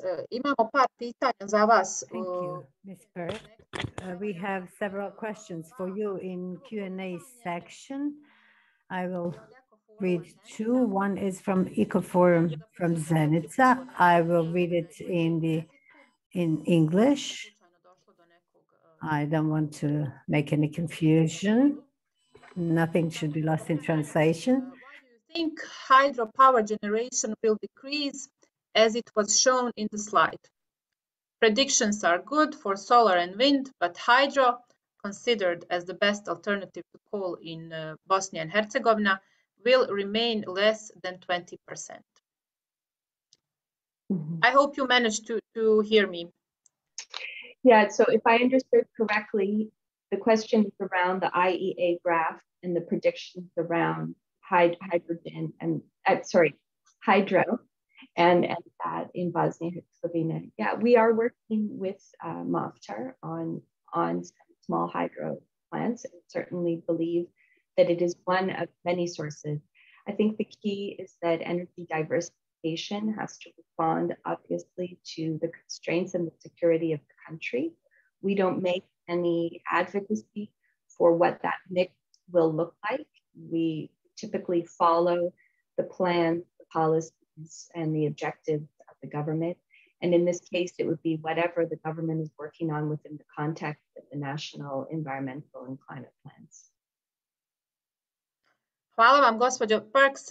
Imamo još jedno pitanje od gospođe Marime Karabegović. Za koju vrstu pomoći One more question from Ms. Karabegović. For what kind of assistance can a region or a municipality request? Well, there are multiple of requests that could be made, typically because the World Bank operates or dialogue principally with the national levels of government. In this case, it would be the state entity. The best way is for municipalities or for regions to organize their requests up to the state level, obviously through their federation entities and the republic entities. But any types of requests for transition are typically well received. What we like to encourage this comprehensive planning process so that we're not receiving requests which are for a specific project, but more to demonstrate that the requests are part of a cohesive transition plan. So typically when the types of assistance that we would give would be anything from clean energy transition, so assistance with renewables, to looking at the questions of alternative employment, SME development, land repurposing and remediation. It could be assistance with the analysis and reforms on certain laws. So the bank really doesn't have many limitations on the type of sectors of assistance that we would consider. But the most important piece is that there is a cohesive plan in place that demonstrates the thought that's gone into the requests. Hvala vam, gospođo Perks. Predlažem da nastavimo dalje. Thank you, Ms. Perks. And let's see if Mr. Alexander resolved his technical problems. We do hope so. I also hope that Mr. Spor resolved his problems and that we will now can hear his I hope so too. Experience from Poland. Great. I understand that you can hear me right now. Is it correct? Yes, we can hear you perfectly. Okay. Yes. Thank you very much. Yes, we can hear you very well. I'm really sorry about the technical problems, so please excuse me. I'm terribly sorry about that. I hope I will with my presentation, I will make the time spent on waiting count. So let me just, without further ado, start with my presentation. So I was asked today to talk about the Polish experiences with planning the transition, about territorial just transition plans. And I'm going to do that, but before that, just for those who are not very familiar with Poland and coal sector in Poland, let me just start from the short overview of the coal regions in Poland. So please, let's go to the next slide. We've got in Poland 6 major regions where the coal is produced. We've got one minor, so I will ignore it for this presentation. So we've got 3 regions where we produce hard coal, and 3 others where we produce lignite. And probably the most well-known abroad is the Silesia, where both the coal production and employment in coal sector are the highest. So this is most coal intensive regions. And these 6 regions, they differ very much at different levels. Firstly, some are remote areas, as for instance, Lower Silesia is the case, and a power plant in Turów, which is recently also famous for the border conflict reason. And the opposite would be Upper Silesia, which is densely populated, industrialized region where many different sectors of the economy are functioning well. The economy of the region is also quite vibrant. So although there is a lot of coal mines and the problems are there, this is also the region which can relatively manage well this transition. And there are also, of course, different features. Also, the time where the coal power plants or lignite power plants were installed, were built, matters. So in the Upper Silesia, the tradition of coal mining is 200 years, whereas in lignite regions, for instance, this tradition reaches not further than the 50s. So 1950s, of course. So in that sense, the cultural aspects are different also, and the tradition of coal mining is different in each region. Now, given different differences between the regions, each of them is planning currently different time horizon for coal phase out. So which span between 2025 or 2030, the latest for Konin, which is the Wielkopolska region in Poland.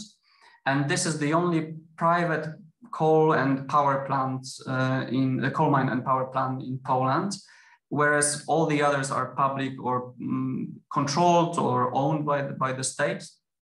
So this is the case where my foundation, Insta Foundation, was quite active and is quite active, as this is the region which moves ahead the fastest compared to others.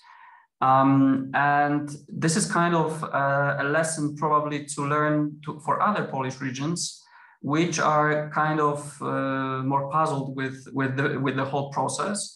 And to my understanding, they will look for this region to draw the lessons from there. You have other regions, as mostly hard coal regions, which are phasing out coal, which are postponing as much as possible the hard coal phase out in Poland. So for Silesia, it's currently 2049. For other two regions, it is not clear. It can be, it could be the same date, but for instance, Małopolskie is probably considering to phase out coal much earlier. So the dates are still, the dates are sometimes there, but none of them is pretty definite and sure. The process is of setting the date is quite open. And this process is probably, and let me go to the next slide, this process of setting the dates for coal phase out is probably triggered the most by the European Commission, which came up with, of course, the European Green Deal. And with this mechanism, which was also mentioned earlier, this just transition mechanism, which offers to the regions in the EU that decides to phase out coal financial but also technical support in this process. So the Commission, of course, wants to make sure that this famous slogan of leaving no one behind materialize. And that is why it offers a certain support.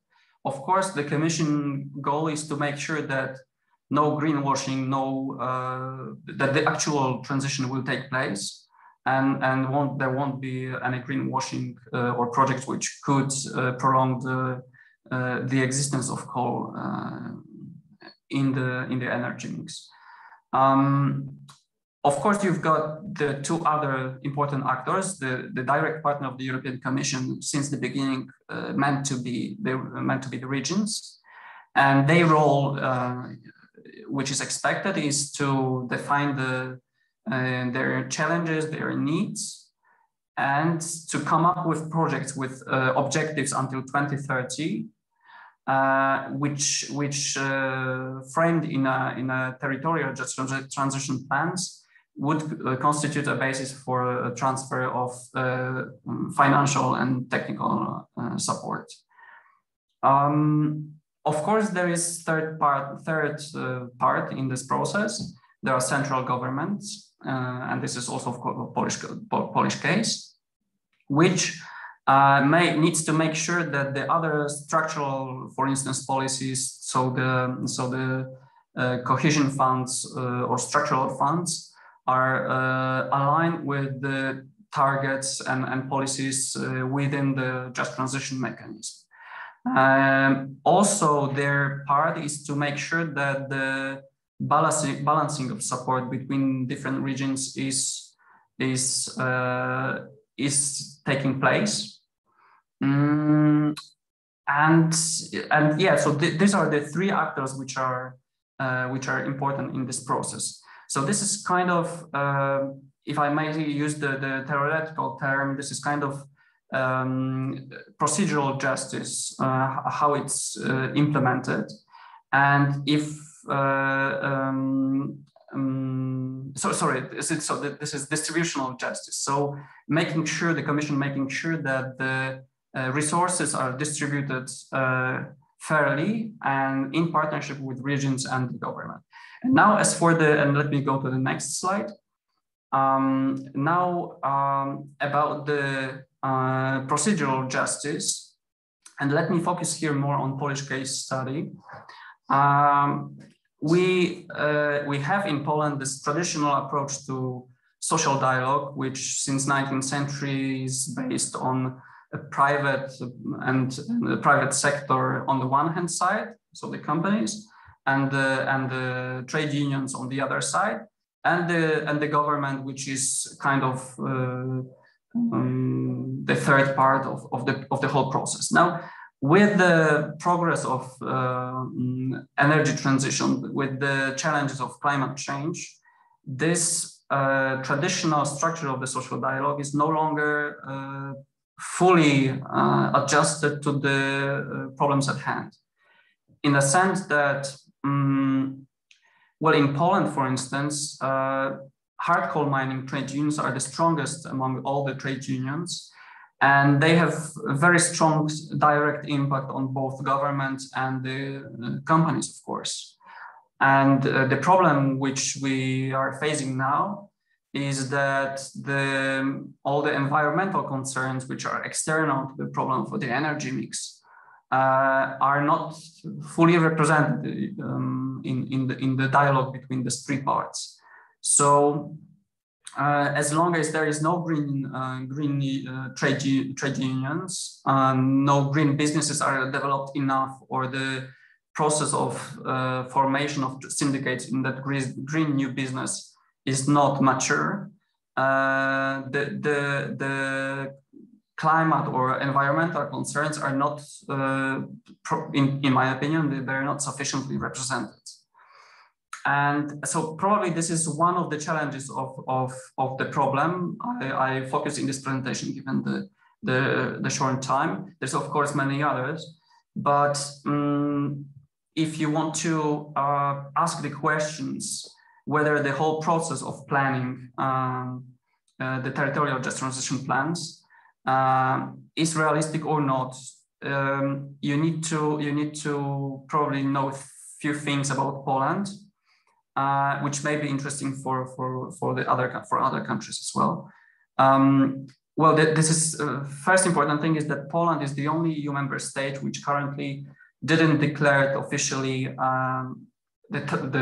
achieving the target of climate neutrality, as this is the case for the other EU member states. Some of the EU member states indeed pledged to achieve this target earlier.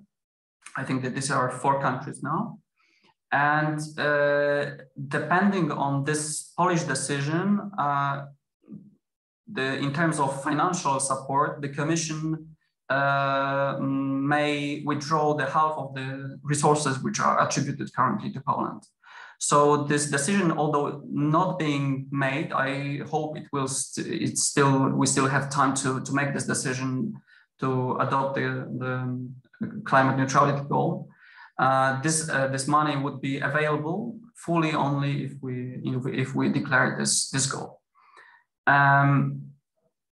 Now, another important thing to know about Poland is that if you look at and I in my previous jobs, I was looking quite intensively at the historical process of transition since early 90s in Poland. If you look at the subsequent strategies related to energy mix and coal-related policies, you see that there was always this hope, and in the plans one would forecast the demand for coal much higher than indeed was the case. So even now, in the current Polish energy policy, which is quite a fresh document, this document had, plans for 2040 energy mix. And even there, you've got quite ambitious as for the preserving coal structure of the energy sector targets. And what is obvious since last 3 months, I guess, when one observes the CO2 emissions permits, the prices of the CO2 emissions permits, that the fast rise of these prices makes very fast, especially lignite sector, and economically unviable. So not only the process itself risks to let many people behind, the economy of that or the economics of that process is pretty obvious right now. And only this week we've got another state-owned company which declared the Bełchatów lignite power plant, so the biggest lignite power plant in Europe, to phase out the production of electricity until 2038, although previously it was hoping for the much later dates. And this is strictly under the influence of the current CO2 prices. Now, so to conclude, I guess it's important to know that in current planning of transition in Poland, there is a consensus, and it always was. So on the one hand side, you have many think tanks or even government organizations that are planning technical switch of power of the energy mix towards the low carbon technologies. And this is one challenging process. But on the other hand side, you have trade unions, which we've got the saying in Poland that the paper is patient. So the paper is not very shy, contrary to people. So we have this pressure from trade unions in Poland to make sure that the option for coal to exist much longer is possible and is on the table. Although when you look backwards, this optimist scenario for trade unions that the coal will remain will never materialize. So usually the Polish strategies are the compromise between the two approaches. And also, if you look at, and I guess this may be processed not only in Poland, but other countries, I think, or your country as well, is that the social awareness of climate change or environmental risks is rising, which even if not makes no much difference now, will make much more difference in short future. And this is the final message that I wanted to share with you. I guess what is important to know, maybe from our last slide, if you look at it, much of work made in Instrat relied on the open data platform, which is a trend across different member states. So basically what Instrat did was gathered many data that was fragmented and put in different documents, gathered in one precise place, one database.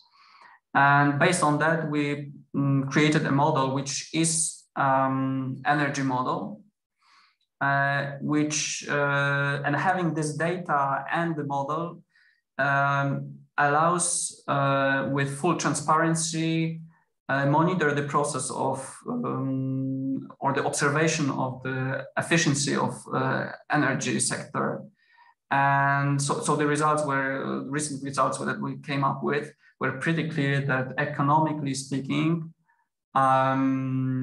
coal, especially lignite, but also hard coal probably in 2040s, will no longer be economically justifiable part of the energy mix. And this is my probably final remark for now. Thank you very much, and feel free to ask the questions. Hvala gospodine Špor na zaista Thank you, Mr. Špor, for this detailed presentation of the Polish case and the process of energy transition. I believe that all of us who were hearing this and are involved in the energy transition could find in those elements our situation, of course, with the much lower numbers. Now I'm talking about the scope of production, the tons, and we have a lot of questions for you. Some of these questions were answered already by Mr. Špor, but one very specific question that concerns TPPs running on coal. The question is, when was the most recent or the last new thermal power plant was built in Poland, and whether, as it would follow from this discussion, would it be closed before its life expires, so to say? I'm not from my head. I cannot say about the thermal power plants. I can, however, say that to my knowledge, recent blocks of energy power plants were built very recently. And that if you want to look precisely, this is the energy instrat database is the right place to do it, because you can specifically look at each of the power plants in Poland and have exact data. So I recommend to use that. But indeed, there is a high risk and high probability that the newest coal power plants or lignite power plants, the blocks in the new power plant units, will be phased out before they reach their economic, because they are paid back. So it may be the case that already the investments put in the energy power plants are not reimbursed. The Instrat, one of the papers that I was recommending was on the coal power plant in Ostrołęka, which was to be built. And thanks to the analysis of the Instrat Foundation, this construction was stopped.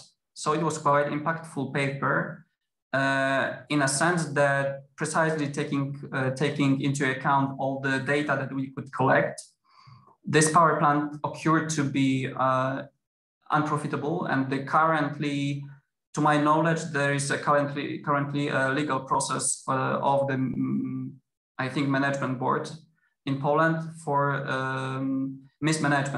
economic mismanagement of this investment. Hvala gospodine Špor na odgovoru. Imamo još Thank you, Mr. Spor, for this answer. We have some questions for you, and we hope you will stay with us until the end. And in this time that we have set for questions and answers, you will be able to answer the rest of the questions. And we will continue with our agenda. The next topic is EBRD's initiative of just transition and EBRD's engagement in the Balkans. That's the European Bank for Reconstruction and Development. Our guest is Francesco Orbo. He is the regional leader for energy for the Western Balkans countries in the EBRD, in the group for sustainable infrastructure. He has longer experience in financing sustainable energy projects, especially in the developing countries. So, Mr. Corbo, the floor is yours. Thank you. Thank you for inviting me to this very important conference. So very briefly, you already introduced me. I've been with the bank for more than 15 years, and I am responsible for the Western Balkans and Croatia. And what is really taking all my passion in the past period is really our commitment for decarbonization. And the Just Transition Initiative is really one of the instruments that is at the core of our mission in the region. But I've been keeping interactive. I will go through the presentation. If you're not familiar with EBRD, we are a multilateral development bank that was established in 1991 for fostering the transition towards open market-oriented economies and to promote private entrepreneurial initiatives. We cover quite a heterogeneous spectrum of countries, and they are very different from a socioeconomically and also in terms of energy structure. We can put on the first slide. So basically, decarbonization and just transition, it's, as mentioned, very important and relevant in EBRD region. This is because the countries in the EBRD region are much more carbon intensive and coal intensive than the European Union. 15 of our countries of operation have a higher carbon intensity than the world average, and 10 are in the top 20. As seen on the graph, Bosnia is one of the most carbon and energy intensive in the EBRD region. the electricity generated from the coal in Bosnia is the highest after Kosovo in the Western Balkan countries, with 70.1% according to data on 2017. Next slides, please.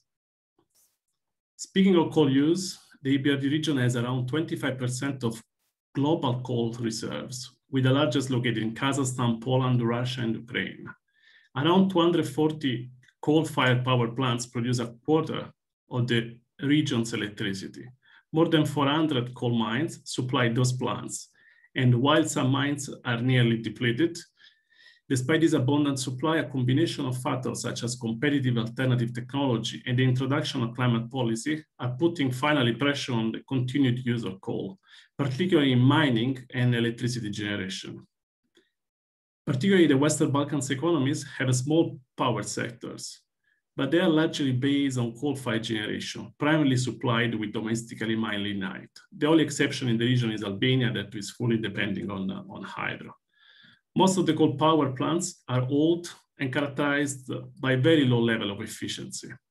When we look at Bosnia, the country currently has 5 operational coal-fired power plants, 9 thermal coal mines, which basically represent the half of the Western Balkan region, and in total support approximately more than 20,000 jobs.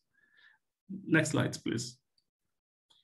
As a response, the green economy transition approach from 2021 to 2025 was part of the bank's overall strategy for the next 5 years and will support the acceleration of the transition to a green, low carbon and resilient economy by aligning its activity with the principle of international climate agreements, including principally the Paris Agreement, enhancing policy engagement for the development of long-term low carbon strategies and greening of financial system, and also scaling up investment in areas such as digital solution, just transition, circular economy, natural capital, and green value chain financing. They deliver through the bank's private sector-oriented business model. This new approach would include climate action to reduce energy and carbon intensity and to enhance resilience to climate risk, as well as environmental action to abate our air pollution, address water issues, and protect natural capital. EBRD is setting a new target to reach a green finance ratio of more than 50% by 2025, combining financing with the provision policy expertise, as we have done mostly in the region, especially in supporting renewable energy through auctions. The EBRD launches its Just Transition initiative in May last year and aims to ensure the benefits of a green economy transition while protecting vulnerable countries, regions, and people from falling behind. We propose following to do in the context of Just Transition initiative. One is to support the green growth. Some of the carbon-intensive sector will decline. There are many green opportunities for those regions to be grabbed. And this is linked to the decommissioning and repurposing of the assets that are in decline. But it's also about the growth of the new green assets and new green opportunities, investment across many sectors, not only renewables. It could be sustainable tourism, it could be energy efficiency, it could be circular economy, recycling, water quality, and many other things. Second is about skills for future, promoting access to alternative livelihoods for those whose livelihoods are affected by the transition process through reskilling and enhanced entrepreneurship, with the context of addressing underlying drivers of inequality. And finally, regional economic development, which is simply to help our region diversifying away from the coal and carbon-intensive assets into other economic sector, might be important for them, and which will depend from the region to region. It could be an SME credit line, women in business, some key infrastructure, digital transformation, attracting new business ideas that create alternative economic opportunities. Next slide, please. The partnership and international cooperation is key in delivering Just Transition. We keep a regular contact with the European Commission under the Just Transition mechanism to support countries of operation in the EU, designing and implementing territorial Just Transition plan and working with other stakeholders, as well including the World Bank, the Energy Commissariat, and others. Particularly in Western Balkans, in practice, together with the EU, World Bank, EIB, and others, we established the Platform Initiative for Coal Transition in Western Balkans and Ukraine, which aims to facilitate the development of strategy and projects to kickstart a timely transition in regions that are currently largely coal dependent. This is a critical issue for the Western Balkans country, where coal is still fundamental to the energy sector, accounting for about 70% of electricity produced in the region. The platform aims to facilitate the development of strategies and projects to kickstart a timely transition in regions that are largely coal dependent. It offers financing and policy support, but also an academy for policymakers and twinning of coal regions to share knowledge. This transition from coal is part of a broader cross-sector transition to near zero carbon emission for the Balkans. This will involve all the sector. It is clear we need to move faster, and we have historically lagged behind on this. The EBRD worked closely with the MDBs, as well to advance international support for a just transition ahead of COP26. The joint MDBs Paris Alignment Working Group, focusing on just transition, completed the first phase of joint work, and now common principle for MDB support for a just transition are being developed. This principle will provide high-level guidance to ensure that we will all act consistently, credibly, and transparently to contribute to the aims of a just transition, while acknowledging tailored operation definition and the country priorities. On the last slides, please, let's go to the next one.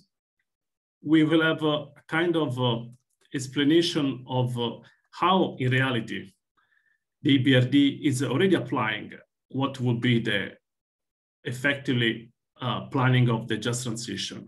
So this we have a case study for the North Macedonia, where the EBRD is working to carbonize across different sectors and increase the pace of decarbonization.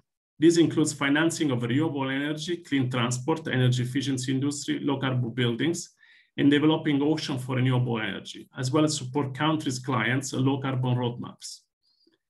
To give a recent example, as mentioned, in North Macedonia, we had and we're in the process of implementing a just transition plan through a just transition diagnostic, including a focus on the social implication and the transition such as reskilling, upskilling, and redeployment of opportunities.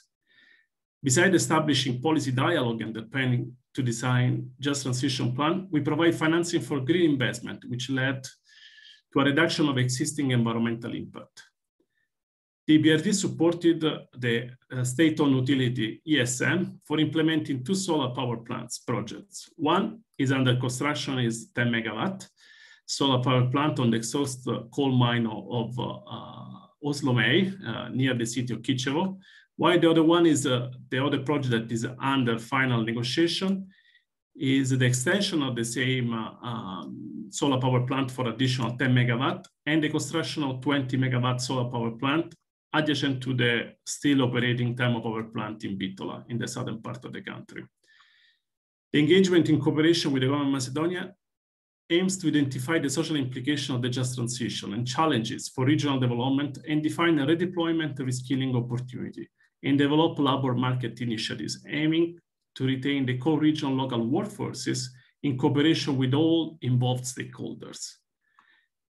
Additionally, we also support the authorities to launch in the same area of Oslomej a 100 megawatt private-public partnership divided in 2 different lots of 50 megawatt each, in which private investors were bidding and competing in a joint venture with state-owned utilities, and they were offering as parameters for the bid a portion of their revenues. This is another model for just transition directly involved in the private sector. So I think that this is very briefly, not to overlap with other colleagues that were already discussing before. The next slide, you have my contact, also the contact of my colleague Russell Bishop, that he's involved from the economics and the team. So I remain available for your questions. Thank you very much.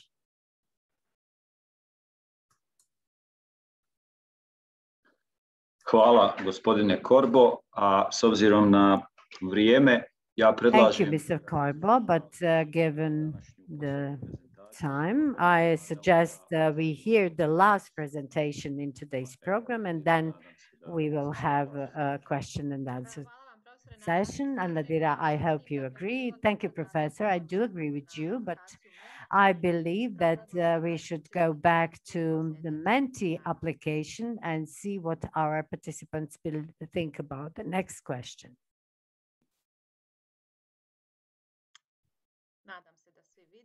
I hope you can all see the question. I confirm that we can see the question.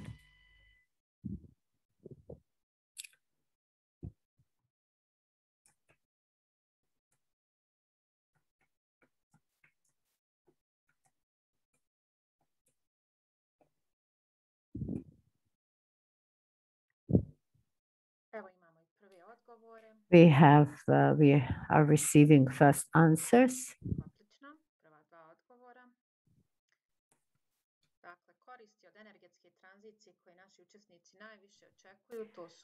Benefits of the transition our participants most excited about are environmental reduction of air pollution, renewables, enhanced protection of environment, regional rejuvenation, investments in green economic sectors. Again, enhanced environment, creation of new jobs and better quality of the environment, cleaner environment, green jobs.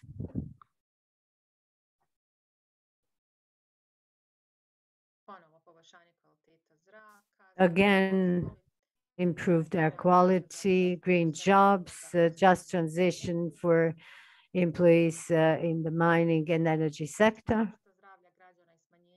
protection, health protection for citizens, and positive impact on the environment.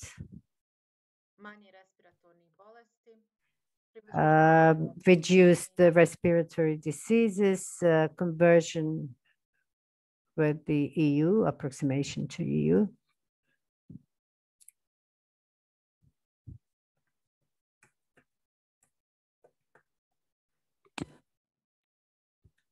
Helping shake up dormant industries and work processes.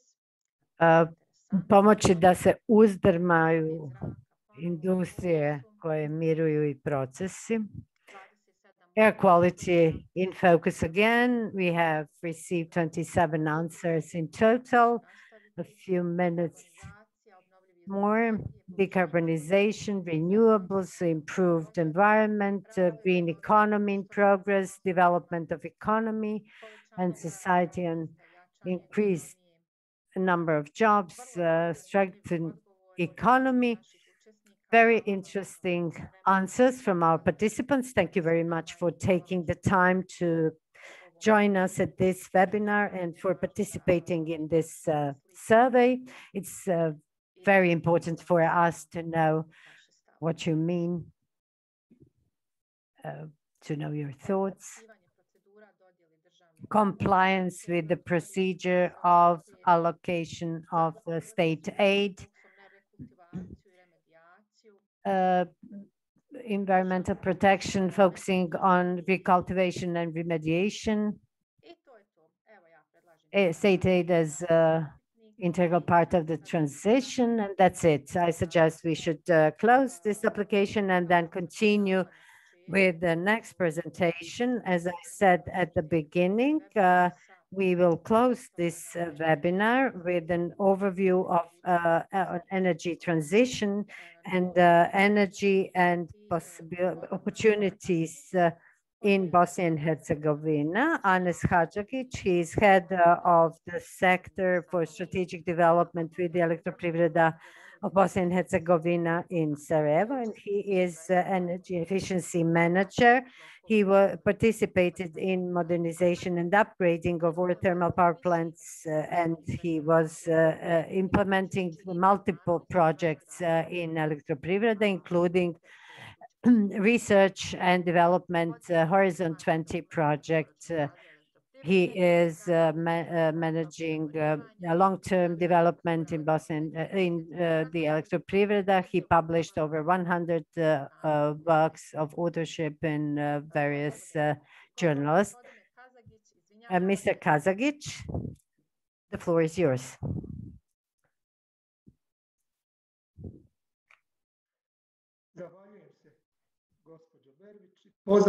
Thank you, Ms. Berbic.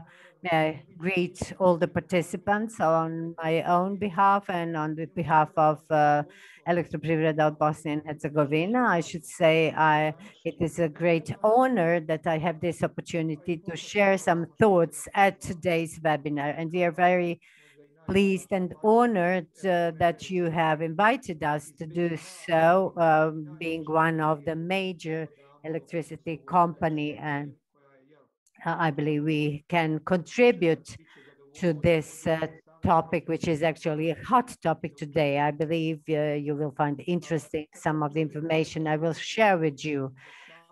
I would also like to welcome the variety of participants today from different levels of governments. We have here representatives of the National Ministry, which is the coordinator of energy strategy in Bosnia and Herzegovina. And I would like to welcome the point made by Mr. Oprasic. We will certainly support this. We had another initiative from MOFTER to appoint a representative to a national team which would coordinate the transition activities in Bosnia and Herzegovina. And I do hope this expert body will become operational in full capacity. And I also greet Ms. Rachel Perks from the World Bank, with whom we have been intensively working for the past several months regarding transition of coal regions. And we do hope that we will be able to implement all the activities that we started together. May I share my presentation with you now? If you could please confirm when you see it on the screen. Not yet.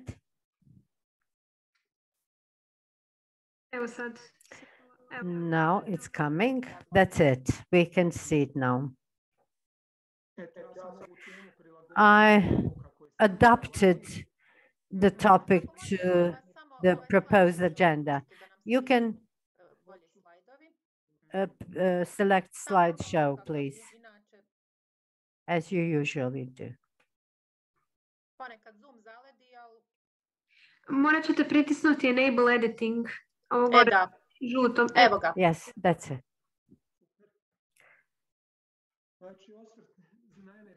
So this is an overview of energy transition with challenges and opportunities in Bosnia and Herzegovina on the example of the Elektroprivreda BiH. I listed here what are the perspectives of the energy sector, not only in Bosnia and Herzegovina, but at the global level. And I'm confident that other electricity companies also comply with these principles. We have the energy transition in progress and the replacement of fossil fuel energy with renewable energy, but that's actually in line with the requirements of decarbonization and reduction of GHG. And this also implies the gradual phasing out of coal-fueled thermal power plant and their replacement with some other models such as solar or wind power plants. This, on the other hand, enhances energy efficiency, both at the level of the distribution and the consumption. Another alternative is to introduce alternative fuels which would partly replace fossil fuels. Alternative fuels which are CO2 neutral and are environmental and climate friendly. I mean the biomass, waste biomass, and fast growing energy crops and waste fuels. And of course, smart distribution networks also belong to concept which will in the near future entirely change the electricity system, not only in Bosnia and Herzegovina, but globally. Of course, storage of heat power should be tackled. I should note that we frequently discuss transition of the electricity power sector while neglecting the heat sector, but we need to tackle these two sectors in parallel because actually they equally contribute to increase the CO2 emissions, and they have equal needs for implementation of new modules. And to this end, I refer here to several modules that we are trying to develop and implement in the near future. And these are solar thermal heat pumps and geothermal energy. Of course, oxygen as future technology, but to do this, we need intensive research and development. As for specific challenges that BiH faces in view of 2050 timeline and decarbonization targets, some of the requirements and conditions that dictate this are the National Plan of Reduction of Pollutants, and we committed to certain ceilings of emissions from thermal power blocks. And we also have to limit the ceilings for CO2. So we and we need to implement the ETC scheme, and I do hope that all the governmental entities, governmental bodies will take this seriously in order to be able to adopt this ETS directive requirements. We are, of course, aware, and we are working on development of projects on renewable energy. Some 2 months ago, we commissioned our first wind park, and we are developing 2 new ones. I will say something more about this at a later point.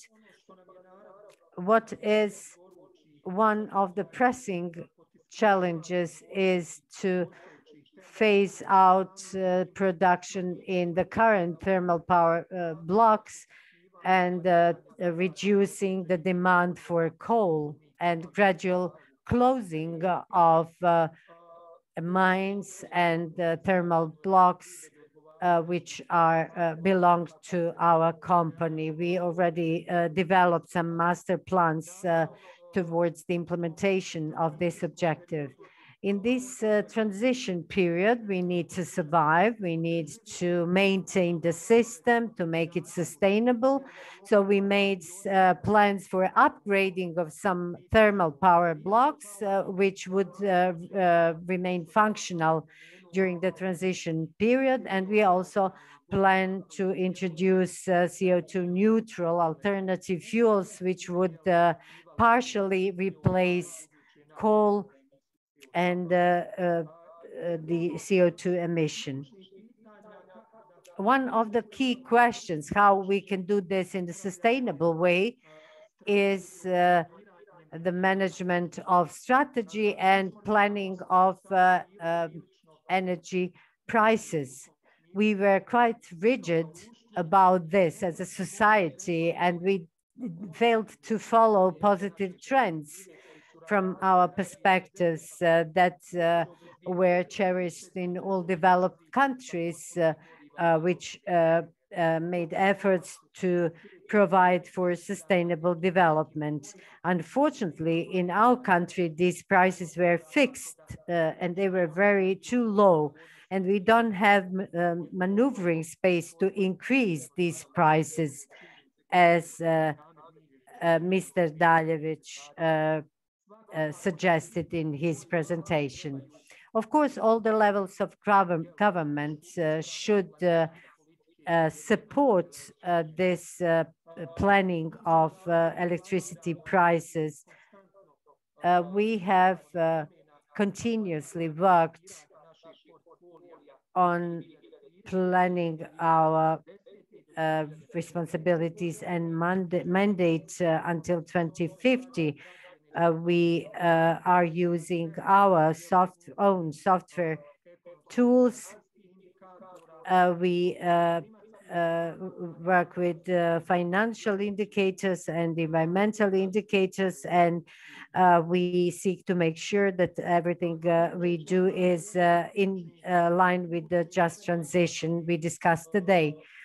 And this is one of the crucial points which will be decisive for acceleration of energy transition in Bosnia and Herzegovina. And this is the aspect of CO2 emission and its reduction. And you have already been informed of this, and we informed the public also that Elektroprivreda signed the document early this month, a commitment actually to internally calculate charges for CO2 emissions. It is a transitional arrangement before we have this system in place at the national level. We have our milestone. We set them for 2030, 2040, 2050. As you can see, by 2030, we plan to reduce CO2 emissions by 30%, which is in line with the documents which Bosnia and Herzegovina is developing, as such as energy climate plan. This is the strictest plan for ETS emitters in Bosnia and Herzegovina.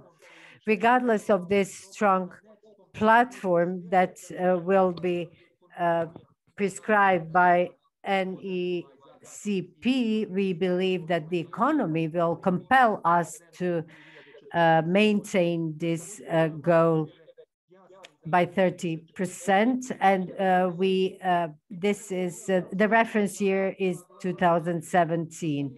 We will achieve this by three pillars: increase renewable energy sources, increase TPP efficiency and coal phase out, and introduction of alternative fuels, as I already mentioned. This is the backbone of the main scenario of the production portfolio of Elektroprivreda. We have our hydropower plants at Neretva, since recently wind park Podvelezje. For thermal power plant Tuzla, we plan to upgrade them. They will remain operational.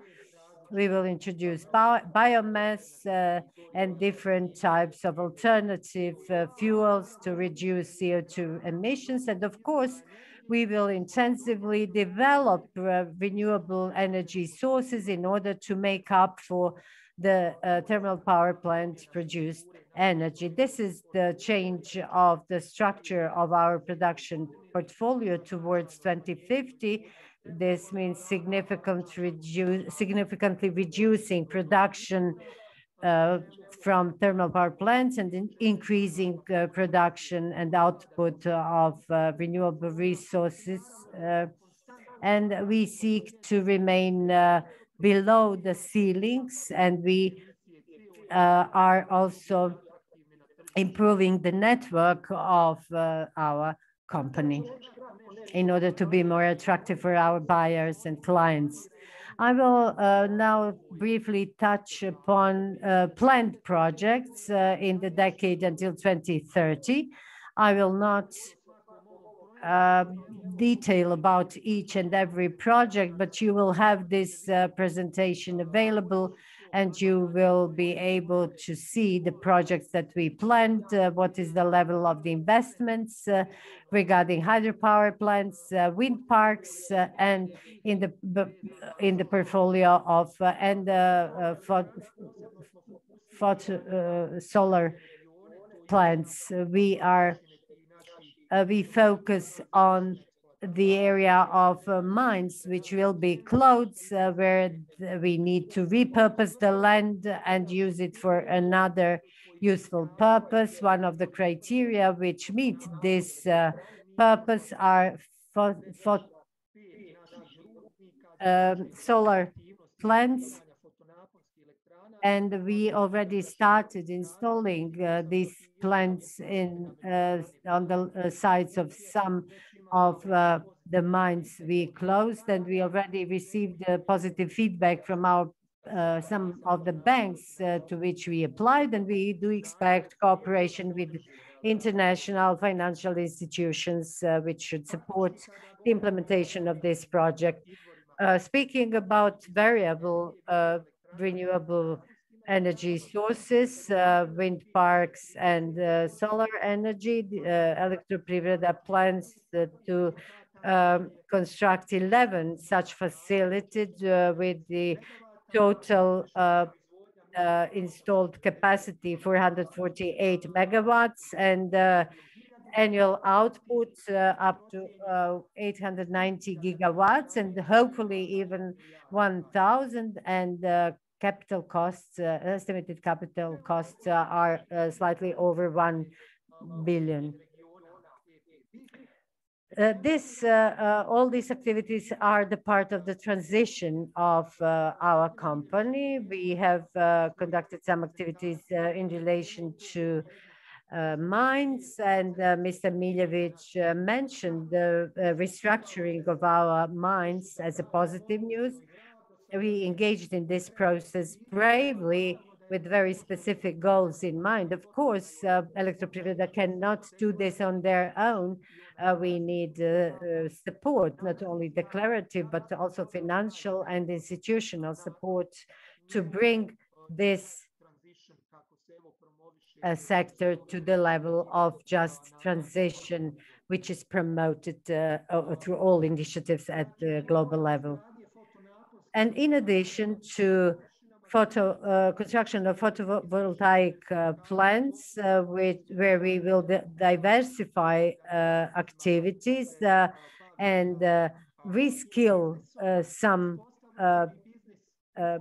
employees from mines. We also started the process of fast-growing biomass, fast-growing crops of biomass. We already planted some of these crops in 2 of the sites of former mines, and we have full support from several levels, from some international funds and institutions. This can be a very attractive business for employment of some former miners, and we can use biomass as a transition fuel, or a fuel which will partly replace coal in our thermal power plants. We have been also considering other options in addition to fast-growing crops and photovoltaic plants with our industrial and partners and academia.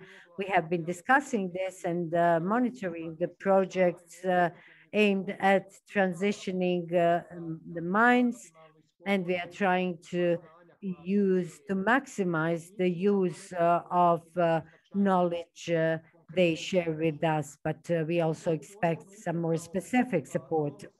I should also stress a very good cooperation with the World Bank. We opened several chapters: biomass, photovoltaic plants, waste fuel, and detailed planning and repurposing of mine lands. All these chapters are being discussed between our team and the team of the World Bank, and we do hope that our cooperation will have a very specific results. And in conclusion, until the end of 2023, we will decommission another 3 thermal power plant blocks in Tuzla and Kakan, and we will gradually phase out and reduce production in thermal power blocks which remain operational. We plan to upgrade them. We are working on upgrading of the block in Tuzla. They brought it to 13% of ETA efficiency, and now we are working to transform the thermal power block into cogeneration, and we plan to do so on the block 7 in thermal power plant in Kakan, and another 2 blocks which will remain operational. We also plan to introduce biomass fuel and waste fuel. We are also considering the conversion of one of the blocks in Kakan and Tuzla to use exclusively biomass and waste fuel. That's the next phase. We are also considering an option of a gas-fueled block, which would balance the network of Elektroprivreda. I said already we will install the up to 500 megawatts of RES by 2030, wind parks and photovoltaic plants. The plan until 2025 is 850 megawatts. We started the process of reorganization, restructuring, and phasing out of some facilities in mines, and diversification of business activities in mines. And we are working on land repurposing in mines. And as I reiterated in my presentation, and I believe Mr. Miljevic also mentioned this, Elektroprivreda will not be able to do this on their own. We need financial and technical support from international institutions. We believe that this is a very courageous plan.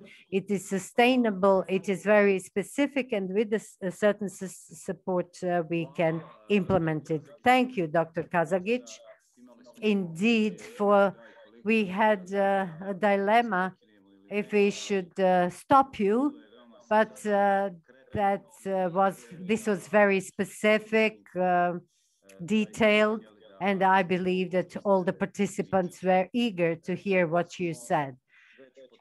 Although we actually are out of time, I believe that from the technical point of view, there is no problem that we remain together for another 10 minutes and to answer some of the questions. But for the questions which we do not answer today at this webinar, we will try to address them or to send them to the person from whom they are asked, and you will receive written answers through email. As for the discussion, I should note all the questions. We have 11 answers that are not answered. All of them are very interesting, but if you allow me, I would like to start with the questions for Mr. Kazagic. He is still with us, and it's most convenient for him. The question is, where can we find more information about the fast-growing crops breeding on mine sites, and how will the meeting of obligations from NERP affect the consumers, as Mr. Miljevic said, that the electricity in BiH is the most expensive. Just briefly, please. Thank you, Professor Azrudin. Regarding the first question, we have an endorsed study endorsed by our management about fast-growing crops, and our Department for Development is in charge of this. They are coordinating with the mines and production line of Elektroprivreda. I believe that some documents that we prepared can be made available. I believe that we recently published information about these plantations in Kreka and Breza on our website. But if it's not available on the internet, I will see with our responsible department and ask them to put this on the website so as to make it available to a wider public. And the second question is also very interesting, whether the meeting of obligations from NERP will affect and how it will affect end users. From this position and the role I have in our company, whatever I say can be perceived as my own opinion, but we are all aware that we have lowest prices for households in Bosnia and Herzegovina, and it is impossible to implement energy transition, introduce and implement innovative technologies, improve environment, and maintain the level of prices. That's I can say. Of course, everything will be finally decided at the level of the policy, and we do need a policy on prices. Elektroprivreda should not always initiate things and be blamed for every increase of prices. We need understanding, and we need that people accept the actual situation.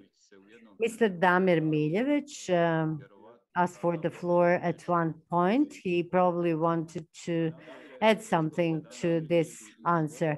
Mr. Miljevic, the floor is yours, but please try to be brief. I will be very brief. What the gentleman from Elektroprivreda BiH said is absolutely truth. Everyone disregards is the point that we need to distinguish between those who can afford economic price of electricity and those who cannot. And we need to find a modality for those who are not able to pay this price to help them. The gentleman is quite right. We need to find a solution. We cannot keep people happy by ruining our producers of electricity. Of course, thank you.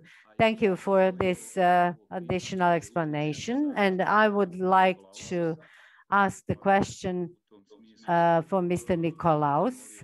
To this end, I would kindly ask you to translate. The question is in our language, and I do hope that Mr. Nikolaus is still with us.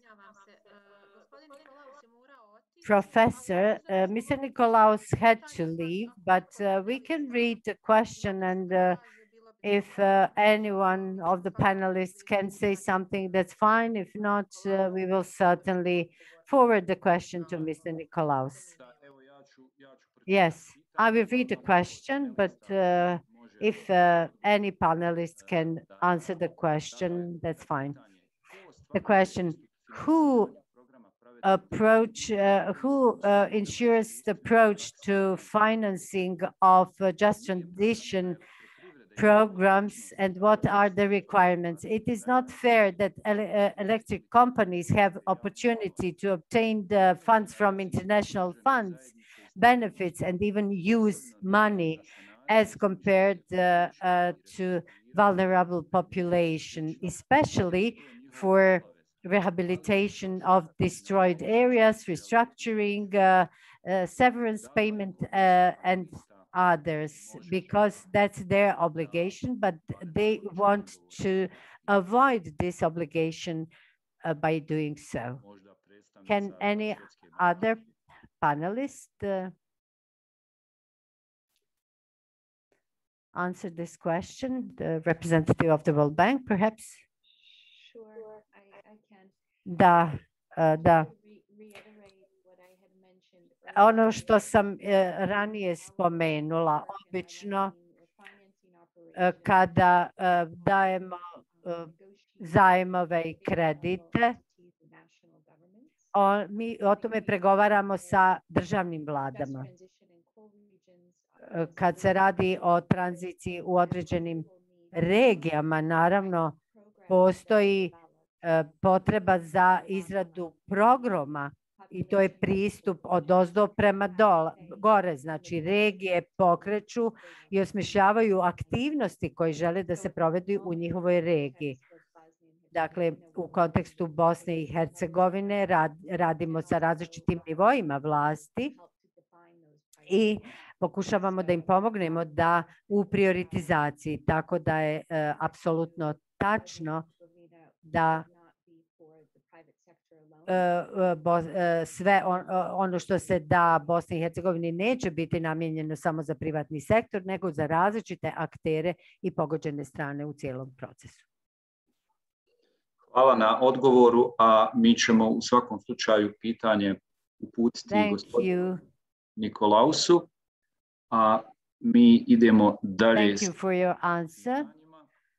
We will forward. We have a request from Mr. Zvezdan. He is leaving, has a meeting at 1600 hours, and he would like to know the answer to his question.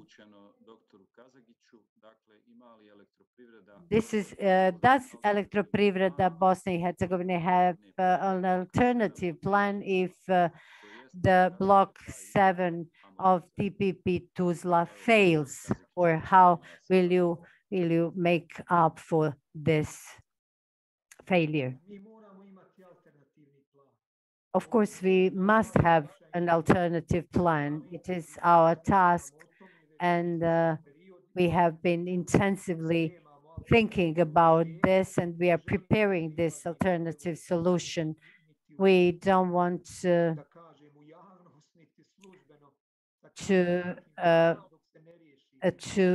disclose this plan before the situation with Block 7 is resolved. I believe the reasons are clear, but when the time comes, this plan will be disclosed and we will implement it.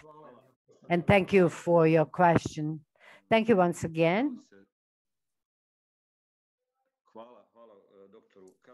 Thank you, Dr. Kazagic, for your answer. And regarding other questions, we have several questions regarding gender equality. And as these questions were asked from Claudia Strambo, who is a member of the team for the development of the environmental strategy, we will forward these questions to her and you will receive written answers.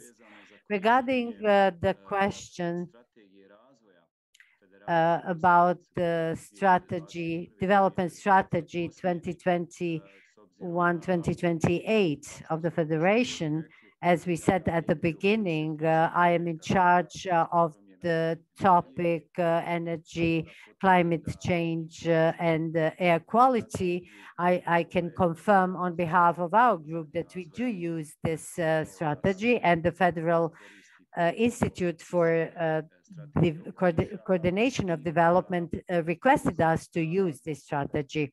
In our working groups, we discuss the objectives and the contents of the federal strategy, and if we have certain arguments that we can improve some of these objectives, we do so. As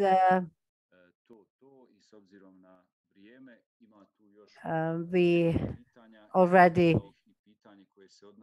used our time. There are some other questions. One question for the representative of EBRD also, but given that the time elapsed for this webinar, we will forward this question to Mr. Corbo, and you will have a written answer.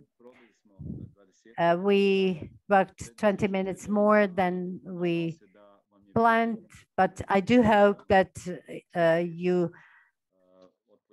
it was interesting to hear about the situation, the current situation in Bosnia and Herzegovina, in the coal sector and sectors that rely on the coal sector.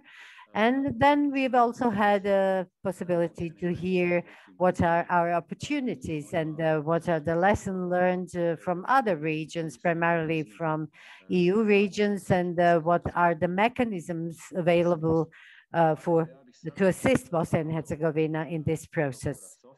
May I ask Dr. Softic? At the beginning, we heard his introductory or key notes, and we heard what the Ministry of Foreign Trade and Economic Relations is doing in this regard. And I would kindly ask Mr. Korbic to briefly comment what we've heard from the presentations and discussion and the questions asked. Just a brief reflection about takeaway from this webinar. Thank you. Thank you very much. Thank you indeed to the organizer for the excellent webinar. We had excellent presentations, and the Ministry of Foreign Trade and Economic Relations will, you've heard from Ms. Parks what our ministry will do with regard to the transition. We need to develop the roadmap, and after that, we need to improve our legal framework in order to do what is envisaged in the roadmap. This roadmap will facilitate the transition in coal regions. As for future activities, we do need support, given the fact that the World Bank, which is together with us developing this roadmap and coordination with this region, I would like to use this opportunity to invite SIDA and the Stockholm Environment Institute, the donors, to get involved and to schedule a meeting with us and Ms. Rachel from the World Bank to see how we can cover the gaps we identified. We should involve them in these activities too. And at the end of this year, we should be able to count on the assistance of this institute, given their experience in this field in the EU. I believe this would be very good. I see that Rachel is nodding and supporting this initiative. So in addition to this idea to support us, we need consensus of all the stakeholders, all decision makers in Bosnia and Herzegovina, and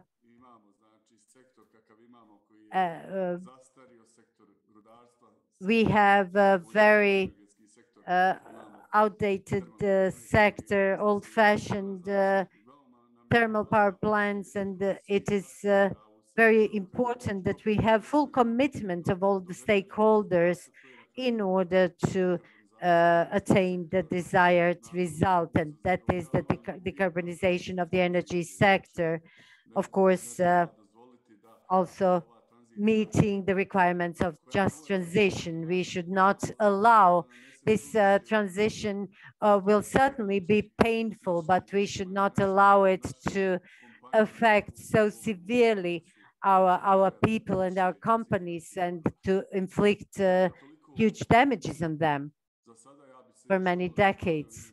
That would be all from my side. Once again, thank you very much on behalf of the Ministry of Foreign Trade and Economic Relations. If you have any further questions, you can contact us. We can have further meetings in order to clarify certain points or uncertainties. Thank you very much, Professor Husika and all other participants. Thank you, Dr. Softic.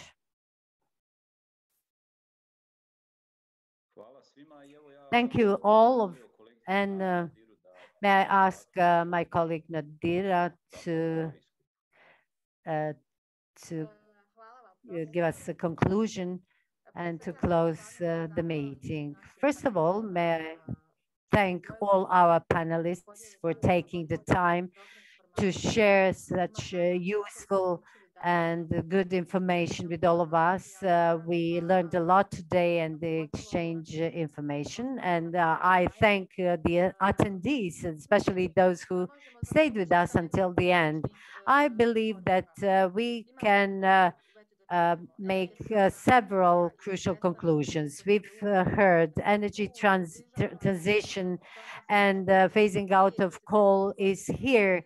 It can come here in 5 or 10 years, but it is inevitable. The demand for coal will start decreasing. We've heard that the economic and other triggers and to phase out the coal are here, and further use of coal will only deteriorate our air quality and the environment. But at the same time, we will have more and more alternative available. And as Mr. Kazagic made a good point that we need to engage into research and development. It is also inevitable that we need to start to plan how to mitigate the consequences and implications for coal communities and regions and those communities which depend on coal. We already mentioned the term energy poverty, and that's something that is tied with the region and Bosnia and Herzegovina. And finally, the idea of just transition, which was discussed by our colleague Claude, means that the planning process must be in line with the just transition, with the just distribution of both objectives and benefits. We've heard some experience from other countries and lessons learned, and we should take them and acknowledge them in order to have a better and more just planning in our country. And I should say we have benefits, we have advantage, we will be transitioning at a later point, but then we have an opportunity to learn from those who have already conducted this transition. And of course, through the application Menti, we all concluded that we expect multiple benefits from this process: improved health, improved status of biodiversity, better water, reduced GHG. And these are key messages we would like you to take from this webinar. Thank you once again for the time you have taken and for the questions you asked. We will make sure that you receive answers to your addresses, and we will probably put them on our website, www.isap.